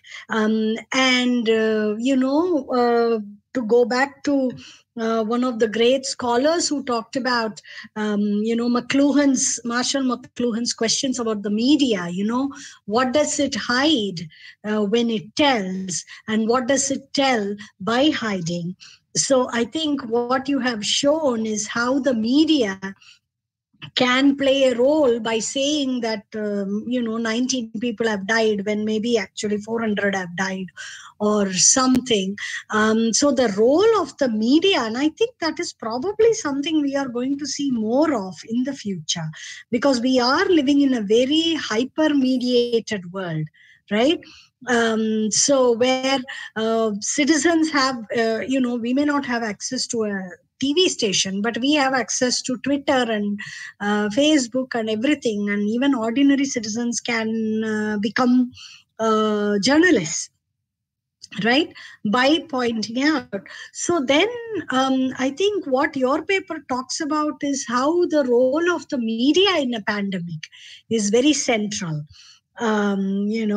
What has happened, and one of the things I think your paper makes very explicit is we should not assume that just because there is more media, then that naturally means there is more transparency. Though these two need not go together.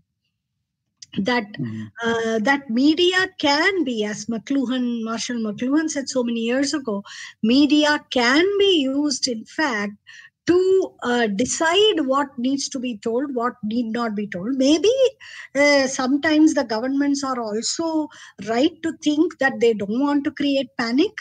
But then how do you balance with giving correct data about how many people got infected, how many people died of pneumonia, which was not induced due to COVID, and how many people died of pneumonia, which is seen as just a symptom of COVID. So I think that is very important, what you are talking about. And I would like to know maybe how the civil society in Tajikistan is dealing with this.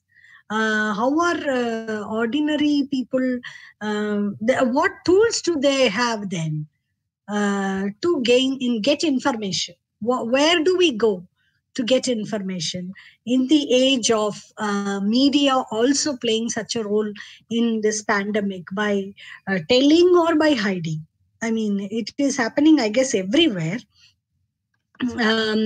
So that will be something I would really like to know about how ordinary people and civil society, citizens and civil society, you have government and media. We understood that from the paper. But if you could also tell us a little bit more about that, it will be interesting to hear later. Yeah. Thank you. Firuz, you noted down the question of Dr. Haripriya, because during the discussion time, you have to answer that. So thank you, Firuz. And of course, we will resume all these discussions after the presentation of our last presenter, Dr. Onkar Mittal. Dr. Onkar Mittal is the founder of an organization called Swasth Hind, which is based in Delhi, India. And today he's going to present something about COVID, and COVID which we already discussed about how the media and government work in making a certain illness or an epidemic or a pandemic to be a social and societal threat. So he will be presenting something on that outlines, although he has changed his presentation, so that we will get to know during his presentation. I'll read his short bio. Dr. Onkar Mittal is a social health activist for the past 39 years. He worked at grassroots for raising the voice of the poor and developing an understanding of social practice with his colleagues and civil society. He also worked with government and donor development agencies like UNICEF, WHO India, and DFID India on a range of sectoral issues in urban basic services, health sector reform, RMNCH, that is rural health and maternal health, child health, water and sanitation, disaster prevention and relief, to name a few. He worked as a health advisor to DFID India in the years between 1995 to 2003. In these years, he worked in states of Andhra Pradesh, Orissa, West Bengal, Madhya Pradesh, and Kerala in various projects and programs of DFID.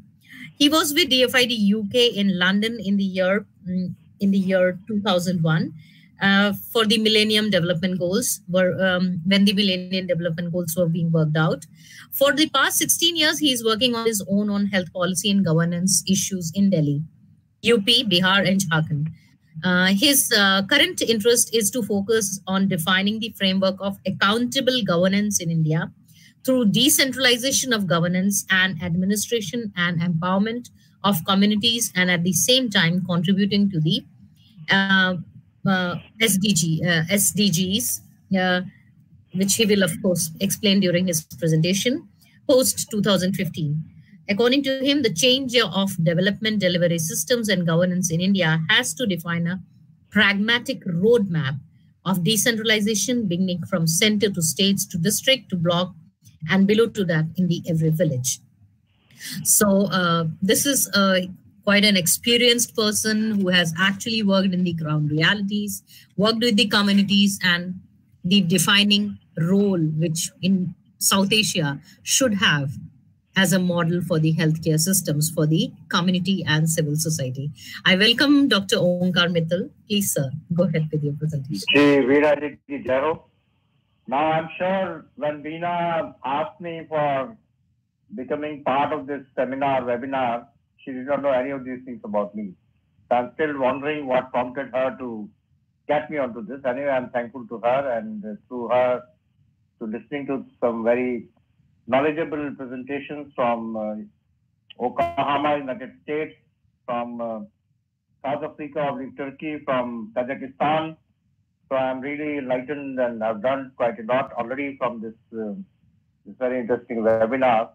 Now, coming back to my presentation, you see, it's a very complex issue, and no simplistic views or no final views are possible at this stage. Even WHO is saying that we do not know, and people like us who are not exactly on the same side as WHO are also saying that we do not know. So I'll try to present my views in a neutral way, but being more of a street activist and an academician, I may not always adhere to that boundary. So if my co-panelists will kindly excuse me if I say something with greater force than I should perhaps say. Now, you see, on 24th of March, when our Prime Minister made the speech to the country announcing the lockout, he said that international agencies have told him that if lockout is not done, millions of people will die. Kindly mark his words. He said millions of people will die. I'll come back to that later. And later on, after two extensions of lockout, he said to his political colleagues across the nation that, listen, the post-corona world will not be the same as before. It cannot be the pre-corona world. So these are the two things which we have to keep in mind when we try to make sense of what has happened in this world for the last 4 months. I happen to know one great erudite person whose name was Professor G. Tobray. You people in this university academicians, I'm sure you must have heard his name. He was teaching social science in the School of Social Economics. And he wrote a very interesting book called European Modernity. If you have not read that book, you must read that book, where he talked about where science has taken us from 15th century to the 20th century. And so he told me that, look, the 20th century belonged to the lawyers, but 21st century will belong to the public health persons. So when Corona-19 happened, so I realized the wisdom of his words, that how now onwards the next 50 years will be controlled by public health people. They will decide where the world will go. Our friend Professor Roche has told us a lot about HIV history in South Africa, and a person like me has been part of that history. And now again, COVID confronts us in a manner where we, right or wrong, we like it or not, we sometimes may be on the opposite side of the table in the science debate. So now you see that as far as tribal people are concerned, it was very interesting to hear the Okama gentleman, Professor Beason. And in our country, though we have a massive tribal population of about 10 crores of people, at least, if not more, we have not granted them any sub-sovereign rights. It was very heartening to hear him speak repeatedly on the sovereign rights of the tribal people of America, which are being infringed. But our constitution doesn't recognize any sovereign rights to the tribal people. Now, as we go further down in the presentation, we will understand the implications of that. The tribal people had greater recognition of their rights under the British than under the Indian constitution. And the Indian government today is talking of saving the forest in a different way. But what is coming to reality is that they are trying to consider tribal people as the enemies of the forest and trying to push them out of the forest. That is the kind of things which are happening. And Corona or COVID-19 has become an alibi for doing that even further. Now, let me just give you, I don't know whether you have my presentation in front of you or not. I'm not very apt with this putting PowerPoint onto the webinar, but it doesn't matter. I had shared the presentation, but maybe it could not be shared with others. So just have a look that what is the current status of our COVID pandemic. There are about 22 million cases across the world and 0.8 million deaths. So that's a huge number if you put them all together. And though the case fatality rate definition is a bit controversial, but let us say on this basis, the case fatality rate is 3.5%. So 8 million deaths or 8 lakh deaths is a huge number if you put it all together. Compare that with India. India has had 2.6 million cases and 50,000 deaths. And case fatality rate is 2%. Now in UK, interestingly, there are 5 countries which WHO has put in the highest incidence of COVID-19. And UK is not one of that, but it is very interesting. UK is very important from our point of view. It has got 4 lakh cases and 40,000 deaths, almost 10% case fatality rate. It's a huge, huge number. I think it could be the highest in the world, UK. Now consider the city of New Delhi where I'm sitting. There are 1,50,000 cases and 4,000 deaths, 2.6% of the cases. So just consider that the city of Delhi right now has had 4,000 deaths combined. But if you look at Madhya Pradesh, which is a huge, big tribal state, 20% population is tribal, there are only 45,000 cases. And total deaths are only 1,994, of which 600 are deaths in Bhopal and Indore. So most of the tribal hinterland of Madhya Pradesh is almost free of any deaths. Though there are a number of cases which is the transmission of virus, but deaths are hardly there in the tribal hinterland. State of Jharkhand, there are 22,000 cases, but total deaths are only 234. Chhattisgarh, 50,000 cases, but deaths are only 134. So if you go by mortality figures, not by the disease transmission figures, the tribal population is not really affected by the disease and death. Kindly keep that in mind in terms of my main theme of the presentation today.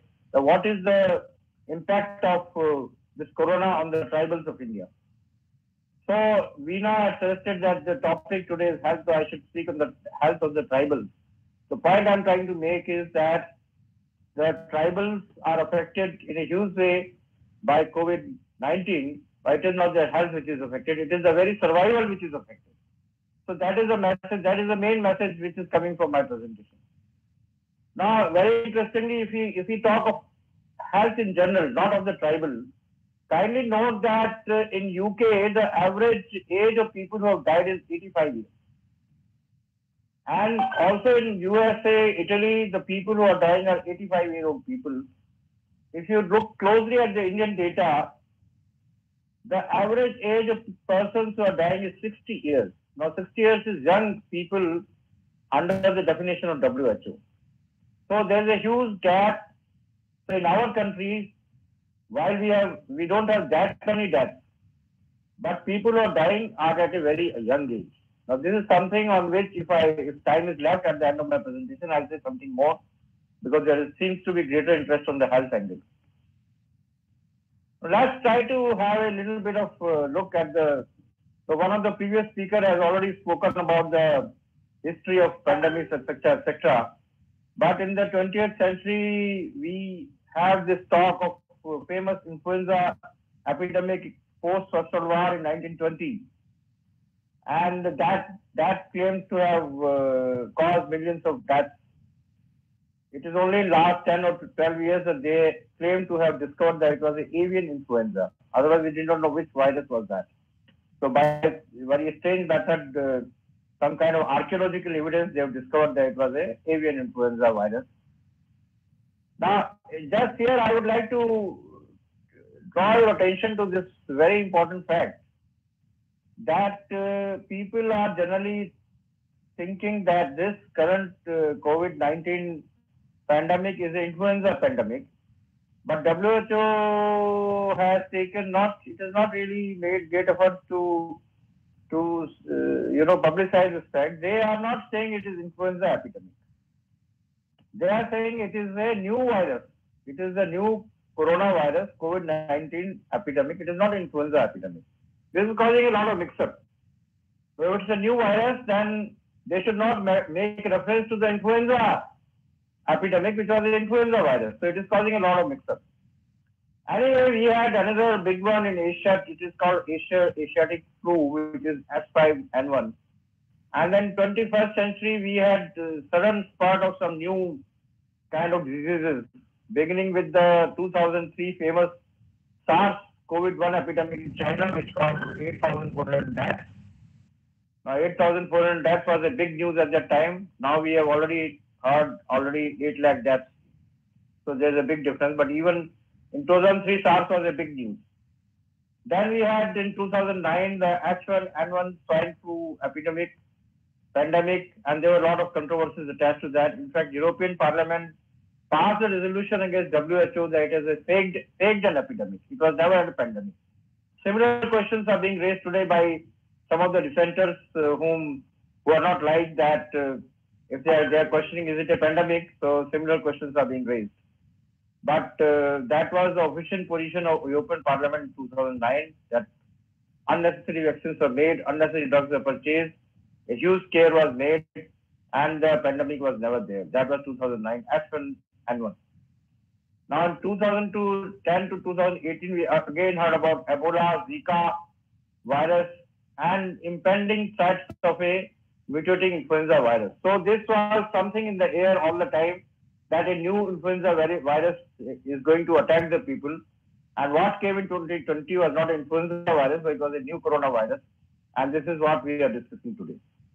So that is the kind of background picture we have, where we have had a constant threat of. Our friend from Oklahoma has already talked of the bio-terrorist kind of attack on the tribal people of America by the Europeans, and how it caused a total devastation. So this whole issue is being discussed in the context of a biological warfare also today. Some mention has already been made of China versus America, etc., etc. So the talk of biological warfare is already in the air. So what are the issues which I want to raise in this background information which I have given you? So one issue I already mentioned is that whether we are facing a pandemic or not. And I've already shown that in some parts of India, which is huge population of millions of people, there is hardly any death from and hardly any disease. So these people are wondering what is happening. They're saying it is nothing. So their life is disappeared. I'll come to that. So there is a big debate on what is the definition of pandemic and WHO has a very ambivalent kind of position in that. What is a pandemic? What is not a pandemic? Etc. Etc. So we should, as academicians, should have a closer eye and closer focus on what do they mean by a pandemic and what do we mean by pandemic. And so this formulation, which was given in 2009 by official European Parliament, that under the influence of global pharmaceutical industry and Bill Gates, WHO faked an epidemic, is being repeated today in some quarters. Whether you agree or disagree is an issue for further debate. Secondly, within this pandemic issue, there is something we call epidemiological triad. There is a host, which is we human beings or maybe animals. Then there is a agent, which is the virus, and then there is environment.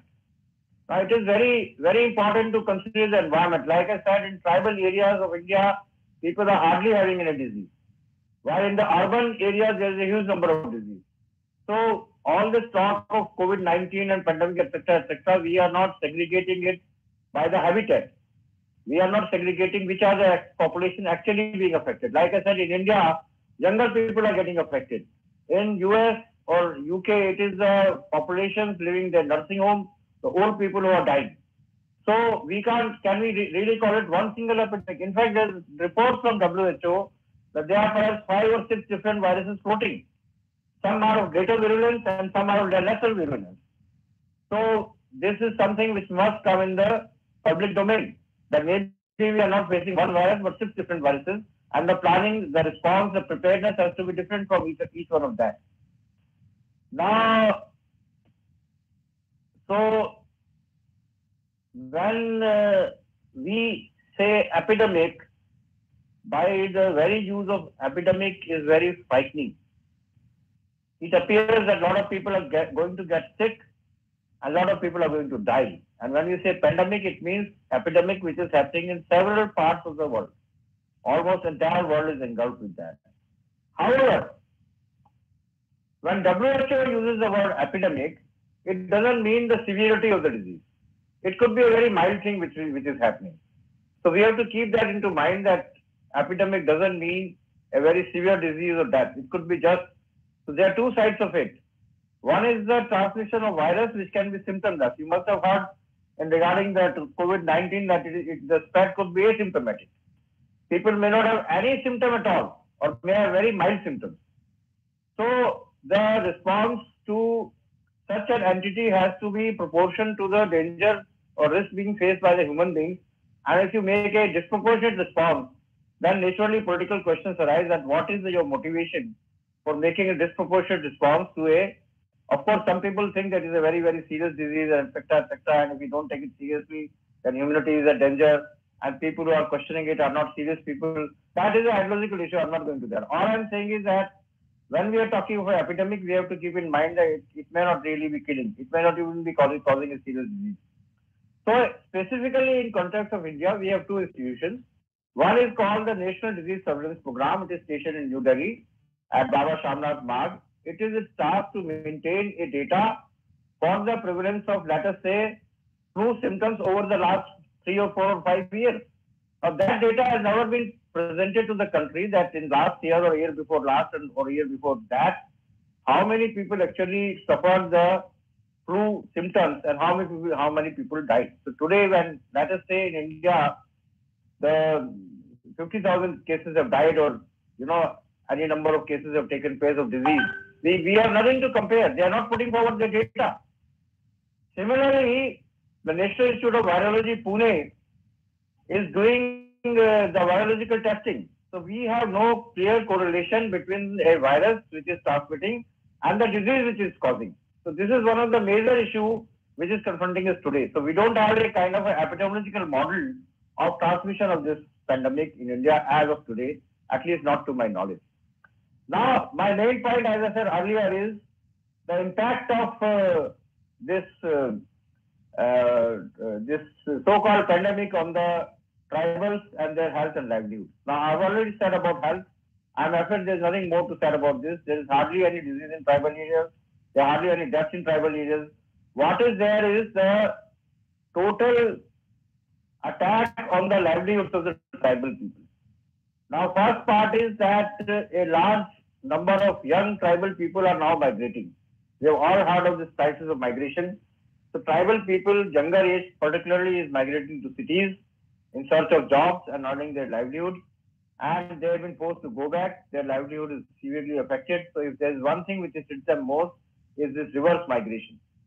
And as of today, in last 4 months, no redressal is available for these migrants who have returned. This is a major part of the tribal society, especially the younger ones. And they are now linked to the urban economy. They are not the tribals in the traditional sense of the tribals as said earlier.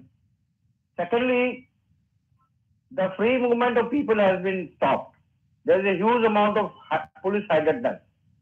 So the whole life of tribal people has been disrupted. And given their total political disempowerment, lack of leadership, they have no way to fight the system. That is a big problem. Thirdly, the livelihood is related to non-agricultural rural vocations. So they are engaged in a lot of, small trades and other kind of activities. So what the government has done is that it is not allowing the people to move. The traditional markets, which are called haats, have been stopped. So they used to make small things from the forest and they used to bring to the haat. And even if they did not earn anything, it was part of their lifestyle. So their entire lifestyle has been disrupted.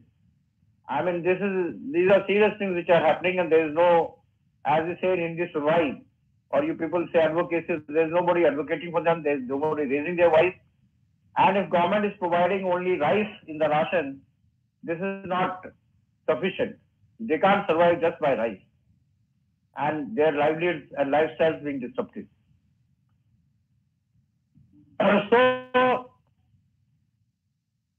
the other things which have happened in the last 4 months is that we have this amendment to Environmental Impact Assessment Act, and people are afraid that whatever little production was there for the new projects into the tribal lands will be taken away. So the question, the Coal Mines Act has been amended, so there will be more and more private coal mining. And the question to be raised for my presentation here is that why the state is not sensitive to the vulnerability of tribal livelihoods, and why is it crushing them so ruthlessly in the last 4 months? Is it by default or is it deliberate? Is there a design to push the tribals out of forest of their way of life and bring them on the roadside? That is the key question which is confronting us. Now, in terms of coming back to health again, as I said earlier, if we literally go into the statistics of people who are dying, let's say, as they say that, let's say 100 people have got disease transmission, they are corona positive. Out of that, 85 people will be symptomatic. Now, out of those 15, some 3 or 4 will die, and other 15 will have some amount of sickness. So the question is arising that how many people are there who have comorbidities? They have diabetes, they have heart attack. A lot of these celebrities which are dying because of comorbidities. I mean, a lot of our doctor friends have died. So either they have a stent in their heart or they have diabetes which is uncontrolled. So it is sad our erstwhile finance minister died primarily because of diabetes at a young age. Our erstwhile foreign minister died primarily because of diabetes at a young age. So if in this country, which is famous for its medical, parts, where there's a lot of international tourism, people come here for getting treatment. If our own top dignitaries, diabetes is not being managed well, if all our heart doctors have stents in their own heart, how will they protect the health of the rest of the people of the country? It's a very serious issue. So let us say that of the people who are dying, at least there are 50% who are dying of the comorbidities. But to be very fair, there are another 50% who don't have any comorbidity. Some, you get to hear a story that somebody died, suddenly people are dying. They had no previous disease. So this is a bit of a mystery which is attached to this disease, which is happening, whatever it is. I'm not saying that it is not a pandemic or it is a pandemic. If there is a 5 cases of a new disease, with WHO definition, 5 cases you can call an epidemic. So I'm not questioning the technical definition. And it is possible that some people are dying without any previous illness. The question comes, are they dying of fear or are they dying of something else? The fear is a huge phenomena which WHO has ignored. We have written a letter to the WHO Director General saying that please take fear into confidence. The entire society is filled with fear. And fear also kills. Now this is something which has not been taken into confidence. This was also the case in the HIV era. Kindly keep that in mind. A lot of people died because they were told you have HIV and they died. So this aspect of epidemic has not been kept into mind.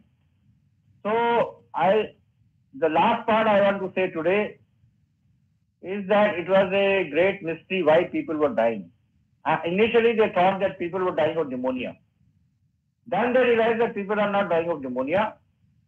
It is a kind of situation where it is not the virus which is killing. What is killing is the immune response of our own body, which is called cytokine storm.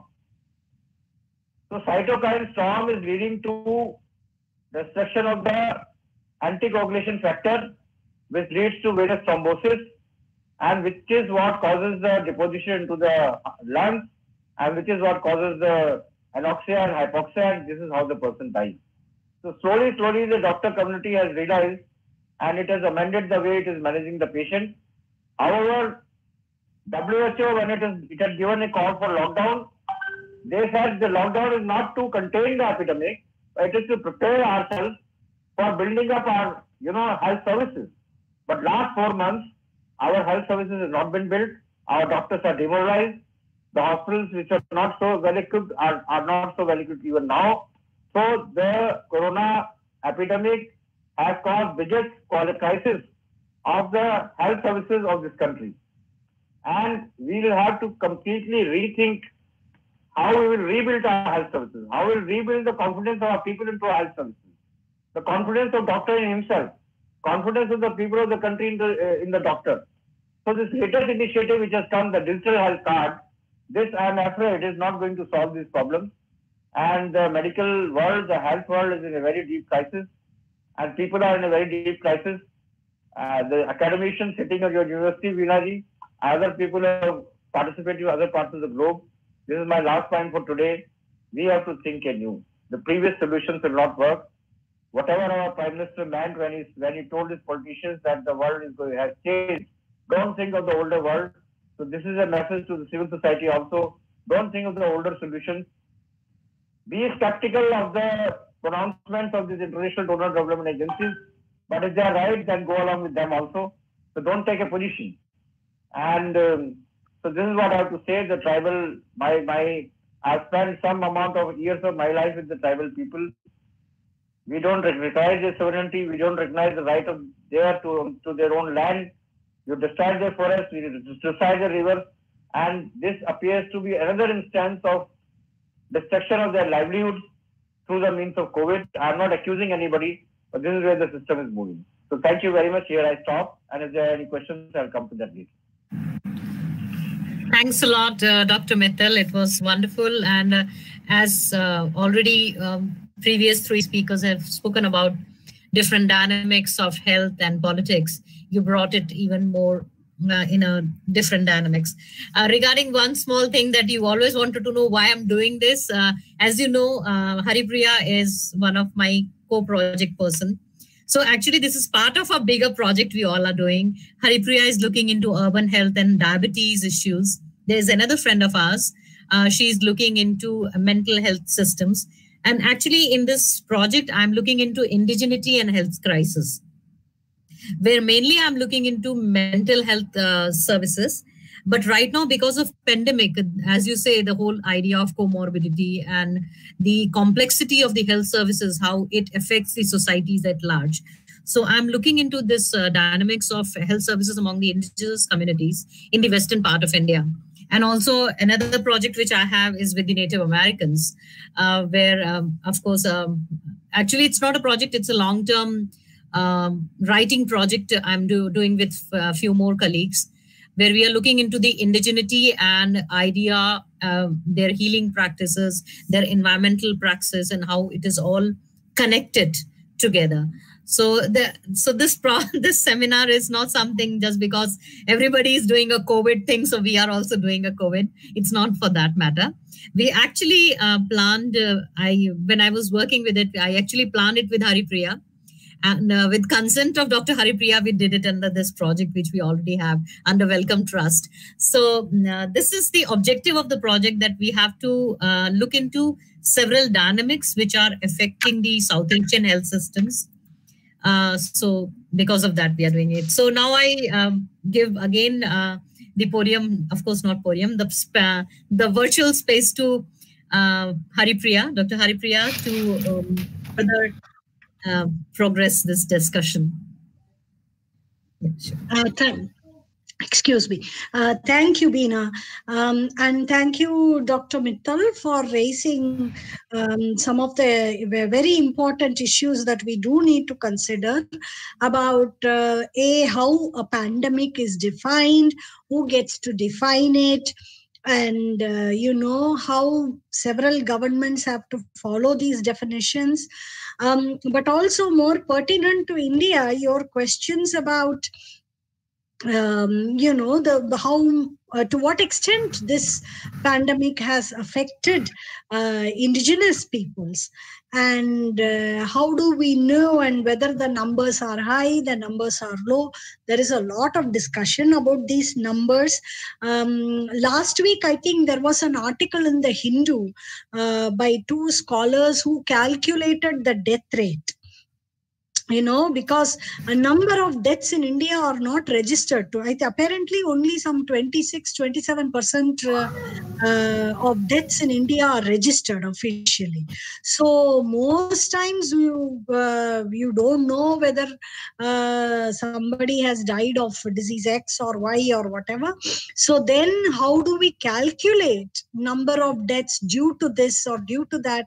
Whether they have been tested, whether they died after the test or before the test. So there is a lot of discussion in the Indian media about these things. And then added to this is the discussion or the debate about to what extent this disease is prevalent among the indigenous populations. And that is another level of mystery, I suppose, that we have to deal with as of now in India, because apparently we have still not reached the peak here as we speak. We still have a month or maybe a couple of more months to go before we reach the peak, and then we will know what the fallout is. But you are right to point us to think more about these labels and definitions and who gets to define them, etc.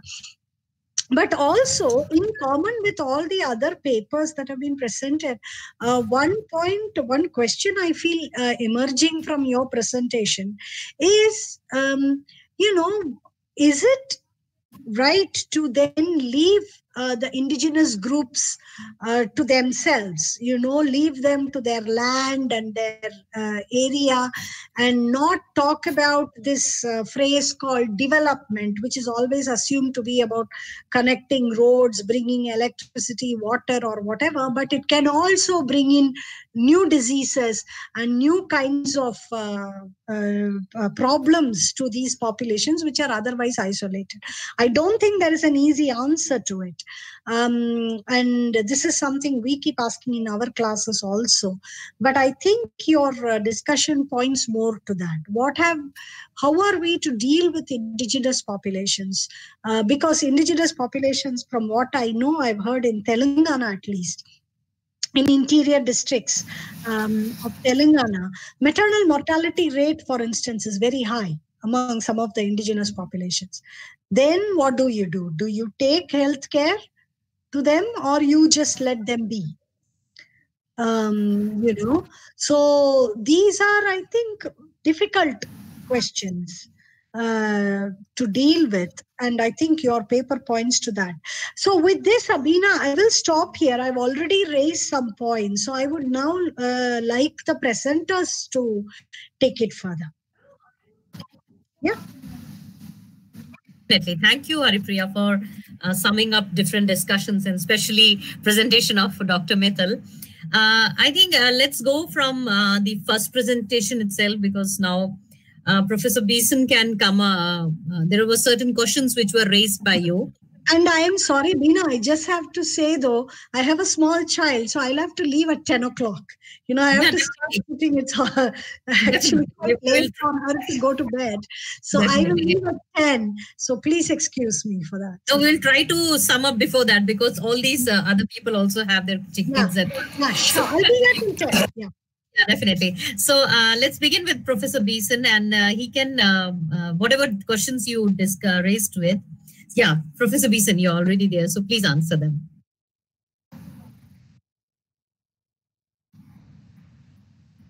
Well, sorry, what was that? You broke up. I couldn't hear you. No, I was just saying that in the beginning, Dr. Haripriya had asked you certain questions while discussing your paper or your presentation. So if we can relook to those questions again.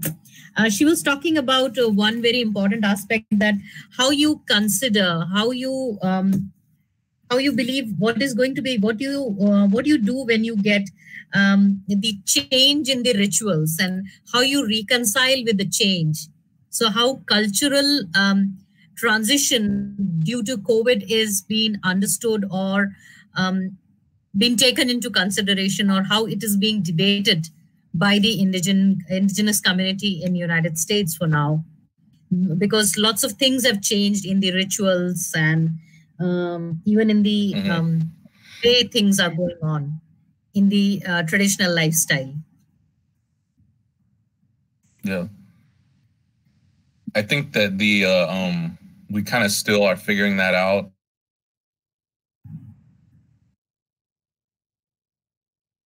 In terms of what will occur, I feel like there's a lot of kind of a feeling of being precariousness, that we're not sure how it's going to play out in the years to come with traditional ceremonies and spirituality.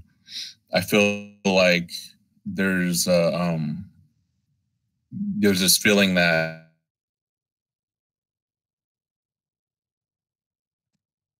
well, once a vaccination is available, if that's the case, and I feel like as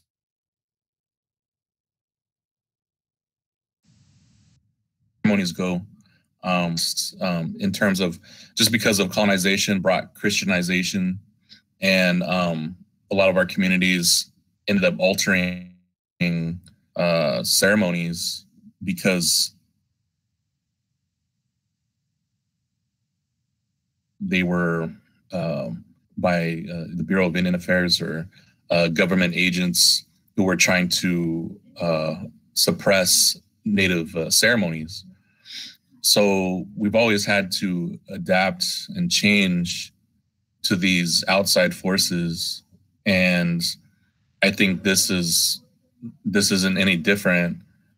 But it's kind of like why we're in this generation now where we're going to have to figure out a way to continue on with our ceremonies and teachings with a restrictive environment, and trying to use, I guess, the technology that's available now. And I think there's an importance in taking care of elders who have a lot of knowledge, and trying to document that knowledge and trying to understand it so that it gets passed down to the next generations, because that's the only way the knowledge will continue, is if younger people are learning. But if this COVID is increasing the chances of elders passing away, then the question becomes, how do we ensure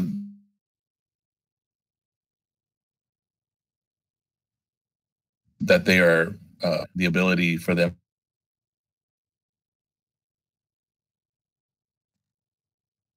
to pass down knowledge? We're kind of at a turning point, or something the current generation hasn't really had to deal with before.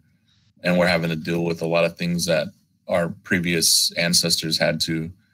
And I think ultimately we'll be okay. I just think that if we make adjustments, you know, how does that ultimately we'll always have the intent, whether it's, you know, whether we don't pass a pipe or share water.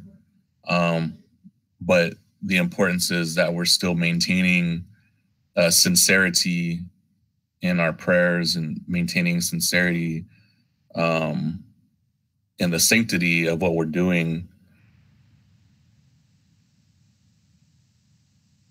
I think as long as some of the stuff that we normally do, if it's altered, then, you know, it'll still be okay. You know, one of the things too that I look at is like, we've already adjusted to many things today that they didn't used to do in the past. Like sometimes people will try to be really super traditional, and, you know, if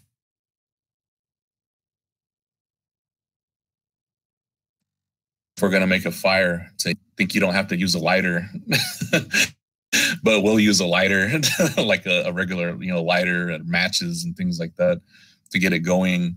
Or traditionally they used to use like buffalo hides to cover a sweat lodge, but today we just use like canvas tarps and blankets. So we've, you know, always adjusted to these things. The intent is always there. So whatever we do, I feel like as long as the intention is sincere, it'll be okay. It'll be fine. You know, that's kind of what my feelings are on that. Yeah, that explains it. And you are right that people have always improvised and people have always been creative about religion, ritual, and things like that. What is interesting is how sometimes that gets lost, that it is assumed that tradition is something, you know, which is crystallized and fossilized, but actually tradition is dynamic. Traditions are always invented. You know, yeah. And it is very important to emphasize that when we talk about a lot of things, and not assume that there is no scope at all for changing or improvising what we do. So thank you. Yeah. Thank you. Any questions? Anybody? From anyone else? Yeah, I mean, the floor is now open, basically. We are just, or if everybody would want to just respond and then want to have a larger discussion, that is fine too. Yeah, we have time, so we can. Yeah, we have time. We have around more or less 30 minutes. Yeah. So it will be interesting if there are some. So can I ask Professor Beason? Yeah, definitely. With your permission. Yes. Very, I heard you intently, Professor Beason, and I think I understood what you're saying. That's a very important thing which you said about adjusting with the new realities. But something on which I'm very keen from Indian point of view, that let me say my Indian point of view, is that you tell us a little bit more about your sovereign relationship with the government of the United States. How does it work? Because in India, the government of India doesn't allow any kind of, you know, even a separate entity. So there's something in the constitution that is only notional. We don't recognize sub-sovereign rights of the tribal people in India, which are huge in number. So would you like to explain a little bit and give a message to the tribal people of India from a global perspective, if only if you wish?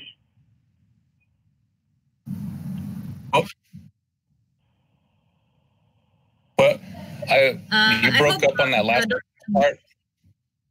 Yeah, I think Dr. Mittal, can you rephrase it once again, little shorter, because, you know, there is a little lag in the technology, so he could not get your question properly.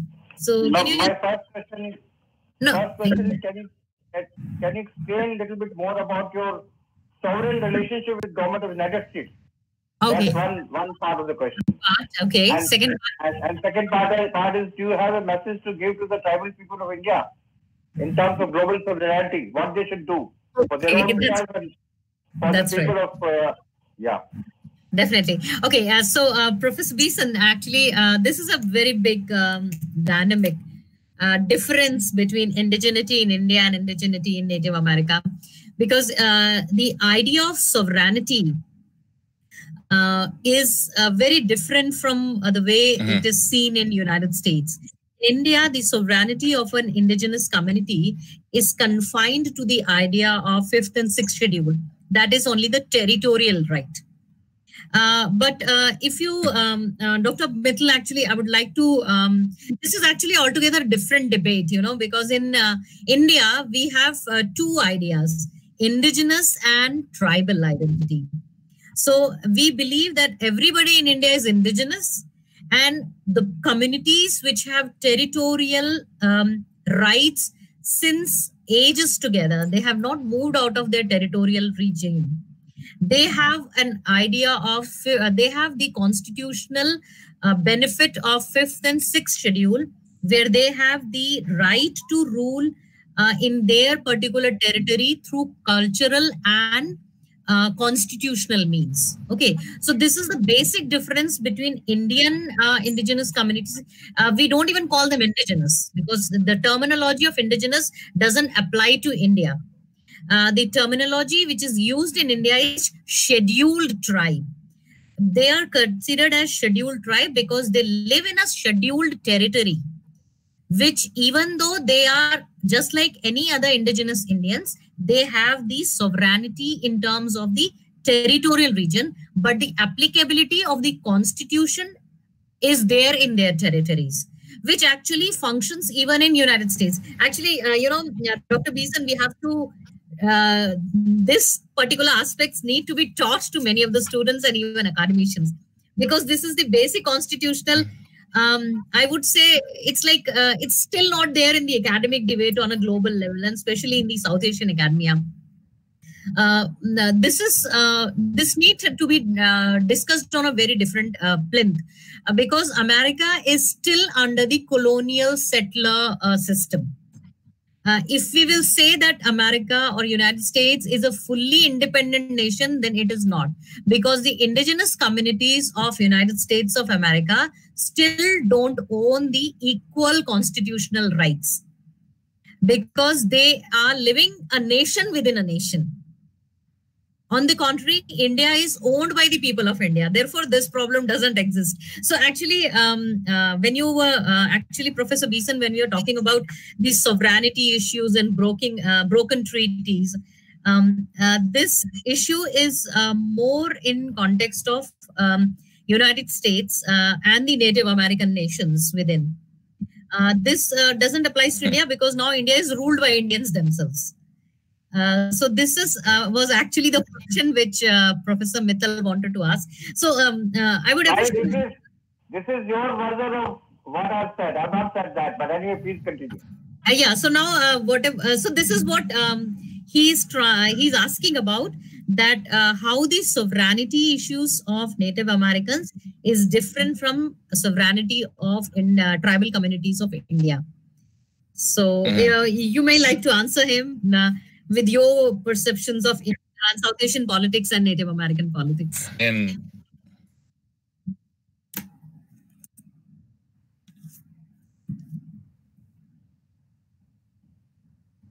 Well, here that we even though we have we still maintain certain parts of our land base, and we do have certain inherent rights and treaty rights, we're still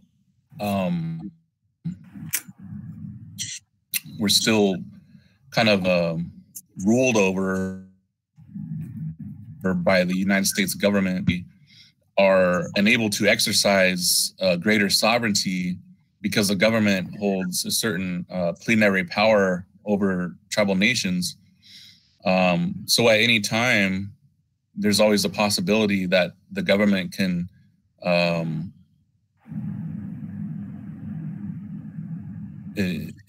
and rights or obligations and responsibilities to Native people.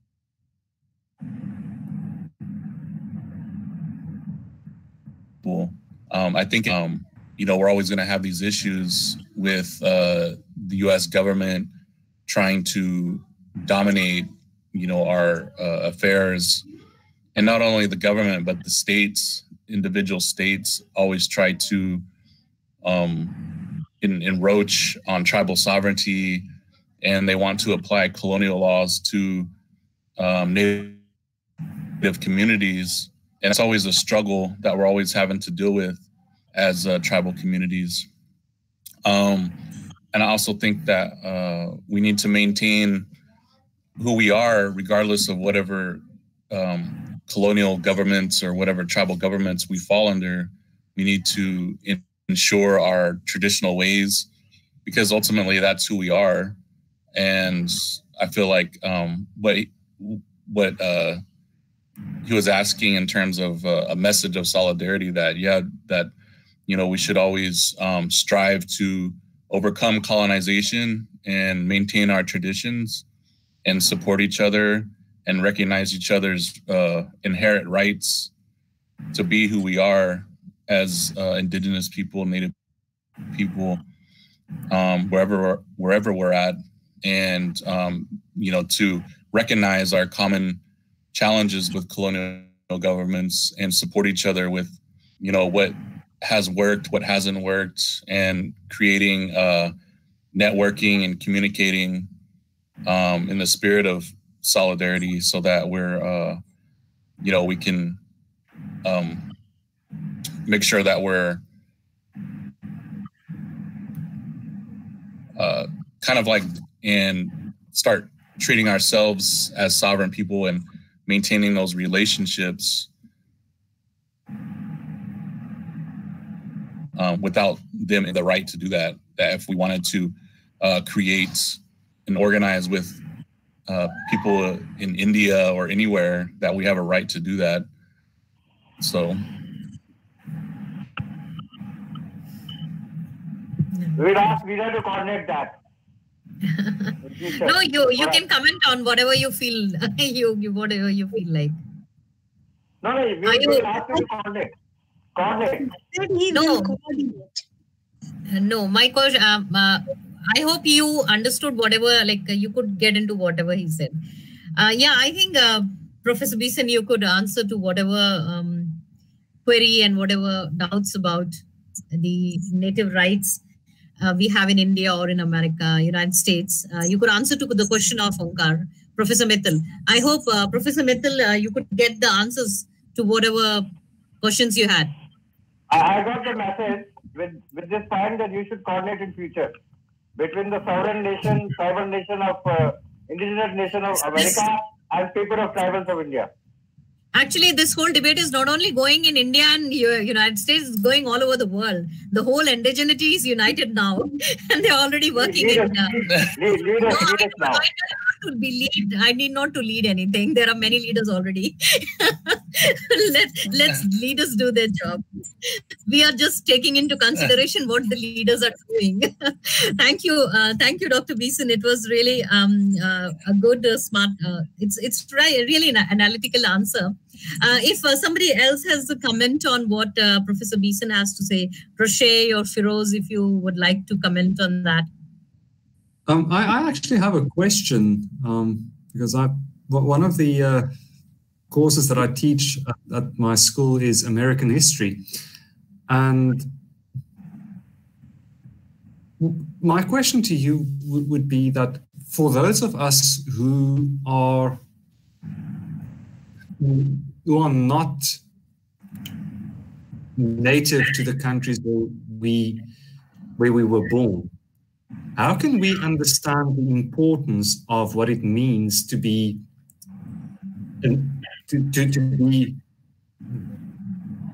like, why retain your traditional beliefs and practices in the face of modernity?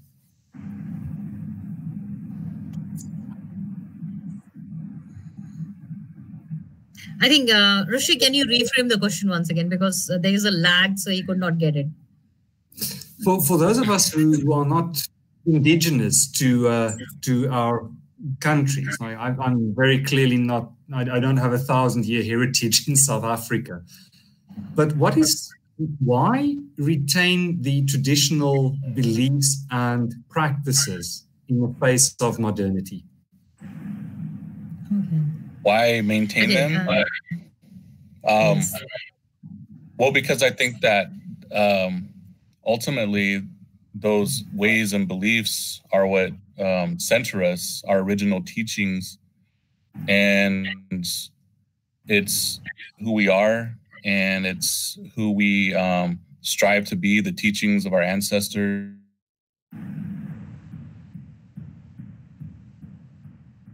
and our relatives. And it's a very fragile, state. It's a very fragile thing. So if that were to go away, we would still have our traditions, we would still have our ways of life, and that is basically what grounds us, and that's our role and purpose on this earth. And I think within this environment is to maintain our spiritual identity and traditions, because that's ultimately who we are. Like, each different tribal nation has certain ceremonies and protocols that should be followed, and our very identity is tied up in those ceremonies and traditions. And if we cease being who we are, whether as Osage or Lakotas or Navajos, that's pretty much the essence of our being. And to give that up, it's a hard thing, because you have to kind of walk in two worlds of one. You got to go to a regular job and do things and pay bills, and then on the other hand, you're trying to maintain your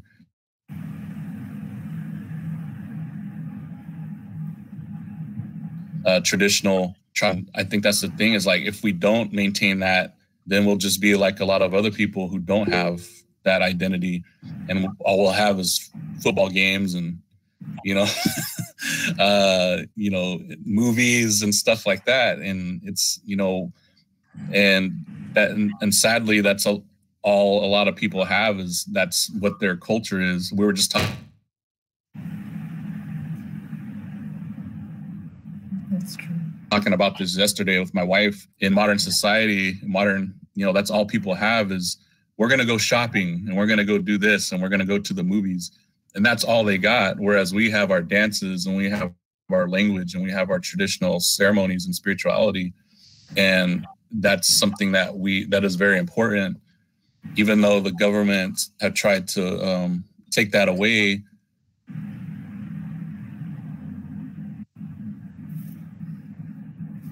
we still were able to maintain those.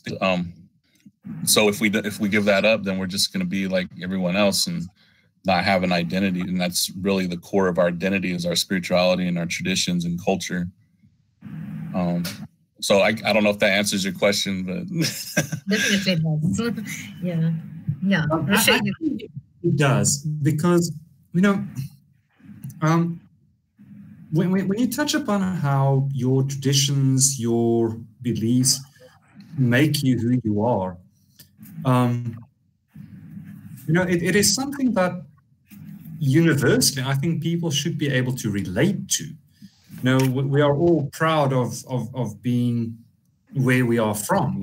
Our food, our traditions, our football teams, and I think that we tend to overlook the importance of our background when we are confronted with, as you say, going shopping or listening to the latest hits on Spotify, I think it's called. I think I'm not very tech savvy. I still buy songs on iTunes. I think that it can help us to make sense of a lot of other colonial enterprises in the world at the moment, which we are being made to look at through our European eyes or our Western eyes. So thank you for your honest and straightforward answer. Much appreciated. Thank you. Thanks a lot. Yeah, I think Roche, now you can, because Dr. Haripriya had asked certain questions to you as well. So could you answer them as well? And we really have to take care of our daughter's demand because she's already coming. I will keep it brief. Yeah, no, you actually, I have to apologize because I kept on making you be brief in your presentation as well. So I think I hope you have the question with you because the question was asked by yes, the question was about the impact of vaccine nationalism in the future content of a world with a diminished World Health Organization, and I would like to answer it with two goes. One is we already see the future of a nationalist approach in that America a couple of months ago had an aeroplane, I'm not sure, I think it was somewhere in Asia, Hong Kong or Bangkok perhaps. The aircraft was already taxiing when America just basically took the consignment of protective equipment which was destined for Germany. And the plane took off from Bangkok or Hong Kong, and instead of going to Germany, it went to America. So there is definitely a future where unilateralism and nationalism is going to make it difficult for us to effectively combat pandemics. The second side of the answer is that our political beliefs tend to influence how we respond to pandemics and to advice, medical advice as well. I'm reminded of the instance in France many years ago where the country was so divided about whether to adopt the vaccination for swine flu, I think it was, that the country was divided by politicians. People became divided by their factions, and in the end, only 8% of people ended up taking the vaccination. Obviously, that left France open to a resurgence of the disease, but it also opened up a debate about whether vaccinations serve a purpose. And France is now among the most fervently anti-vaccinations in Europe. So introducing politics into the future of vaccinations is, in my opinion, a recipe for disaster. And I would like to actually just quote very briefly from the declaration that the US Congress passed when it endorsed the creation of the WHO. And it says, particularly in our shrinking world, the spread of disease via airplane or other swift transport across national boundaries gives rise to ever-present danger. Thus, to protect ourselves, we must help wipe out disease everywhere. The records of our export trade show that countries with relatively high living standards buy most of our goods. If the rest of the world continues in ill health and abject poverty, our own economy will suffer. That's 1945. It's 75 years later. Do we have to relearn this lesson? COVID-19 is sending a bill of $15 trillion. It's an expensive lesson to want to learn a second time round. So, for the sake of the future, let us hope that politicians see sense and don't go down the road of inducing nationalism in terms of the vaccination and global health process.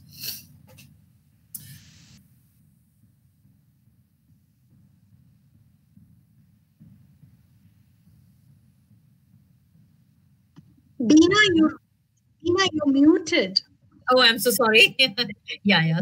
Just have to, so I think Roche gave the right, whatever you asked for, he gave really insightful comments. Yeah. So now we are left with Mr. Firuz. Mr. Firuz Barotov, if you are there. Yeah, hi. Yeah, so I will provide my answer very briefly. Regarding your question, how the people dealing with this situation, just I want to say that Tajikistan, since collapsing USSR and when we had a civil war, feeling crisis. We are in economic crisis and we had a lot of social challenges. And the people used to live somehow independently, like to solve the issues without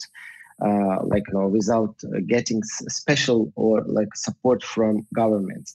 So in a case of the COVID-19, also it was easy to to see that when in the country was a panic and when they saw through the news about the situation, about the situation in other countries, they start their own preparation. The people start buying antibiotics, start buying medicine, start saving food. So people almost know that if something bad happening, they should take care mostly about themselves than to get other supports social supports from a government. So this kind of immunity help again worked during COVID-19, and people start to their own preparation. And during the quarantine also was clear that people used the medicines which they bought in a cheaper price, because why the people start preparing themselves usually in Tajikistan before holidays, or if something happening like when the panic in society, the prices is raising high, so going up, and people just to save money, they're trying to make preparation early. And about getting information, unfortunately, people in rural areas, they are under influence of state media because they don't have other opportunities. But people who live in the cities, they have a chance to get different information than state media. So they can get more real information from social media and independent media. And unfortunately, independent journalists, the self-censorship among independent journalists, it's very high. But they also trying to survive and trying to do their job, and also in the same time trying to be safe. For example, in a case of the death of the author of national song of Tajikistan, everybody know that he died from coronavirus, but the media trying to say that he was hospitalized with the symptoms of COVID-19. So the media also trying to be careful in this situation. So I think that in regarding COVID-19 also mostly people trying to solve the issue themselves, because as for example in United States, I saw that the government provide each single citizens or green card holders financial help, social help, and they provided different kind of social helps to the people. But Tajik people, they Tajik citizens, they didn't get such of supports. Yeah, I agree. Yeah. Okay, interesting. Indeed. Everywhere, which is also one thing. Yeah, sure. Please go ahead. Yes, one thing regarding the traditions, like in Tajikistan, also it's difficult to control, difficult to ask people to to limit themselves for not doing traditions. For example, the government recommend people do not celebrate two like religious holidays like Eid Qurban and Eid Ramadan. But in reality, we saw that like people anyways they celebrated, and the market was full of people. They bought food, they prepared the tables like dastarkhans to host the people, to treat the others and the neighbors, the relatives. And also in Tajikistan, it's very good tradition that if somebody have a loss, so their relatives and neighbors, they feel responsibility to come and to say good words. So during the pandemic, was people feel uncomfortability. They didn't know to go or do not go. But when it was happened, for example, this year I lost my father, and my family didn't know what to do with these traditions because, according of traditions, we should prepare the tables and should be prepared for hosting a lot of people. But what we did, so we anyway prepared the tables, and what's happened, the people anyway came during the quarantine. So the people it's kind of the conflict between now, the people feel a conflict between the traditions, to follow traditions or to to keep, to be in a quarantine.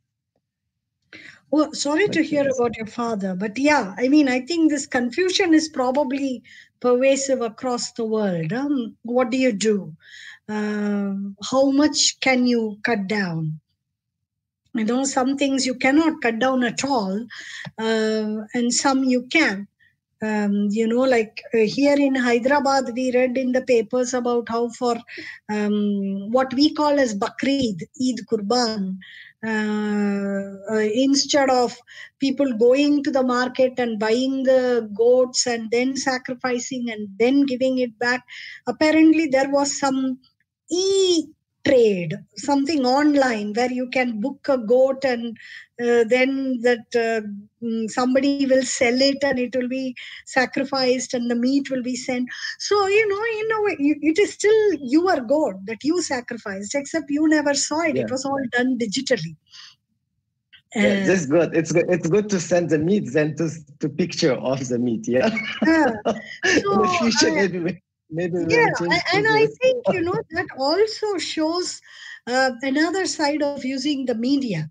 So while the governments do what they do and big bodies, international bodies have to do what they do, people also do what they have to do. No, that is also there.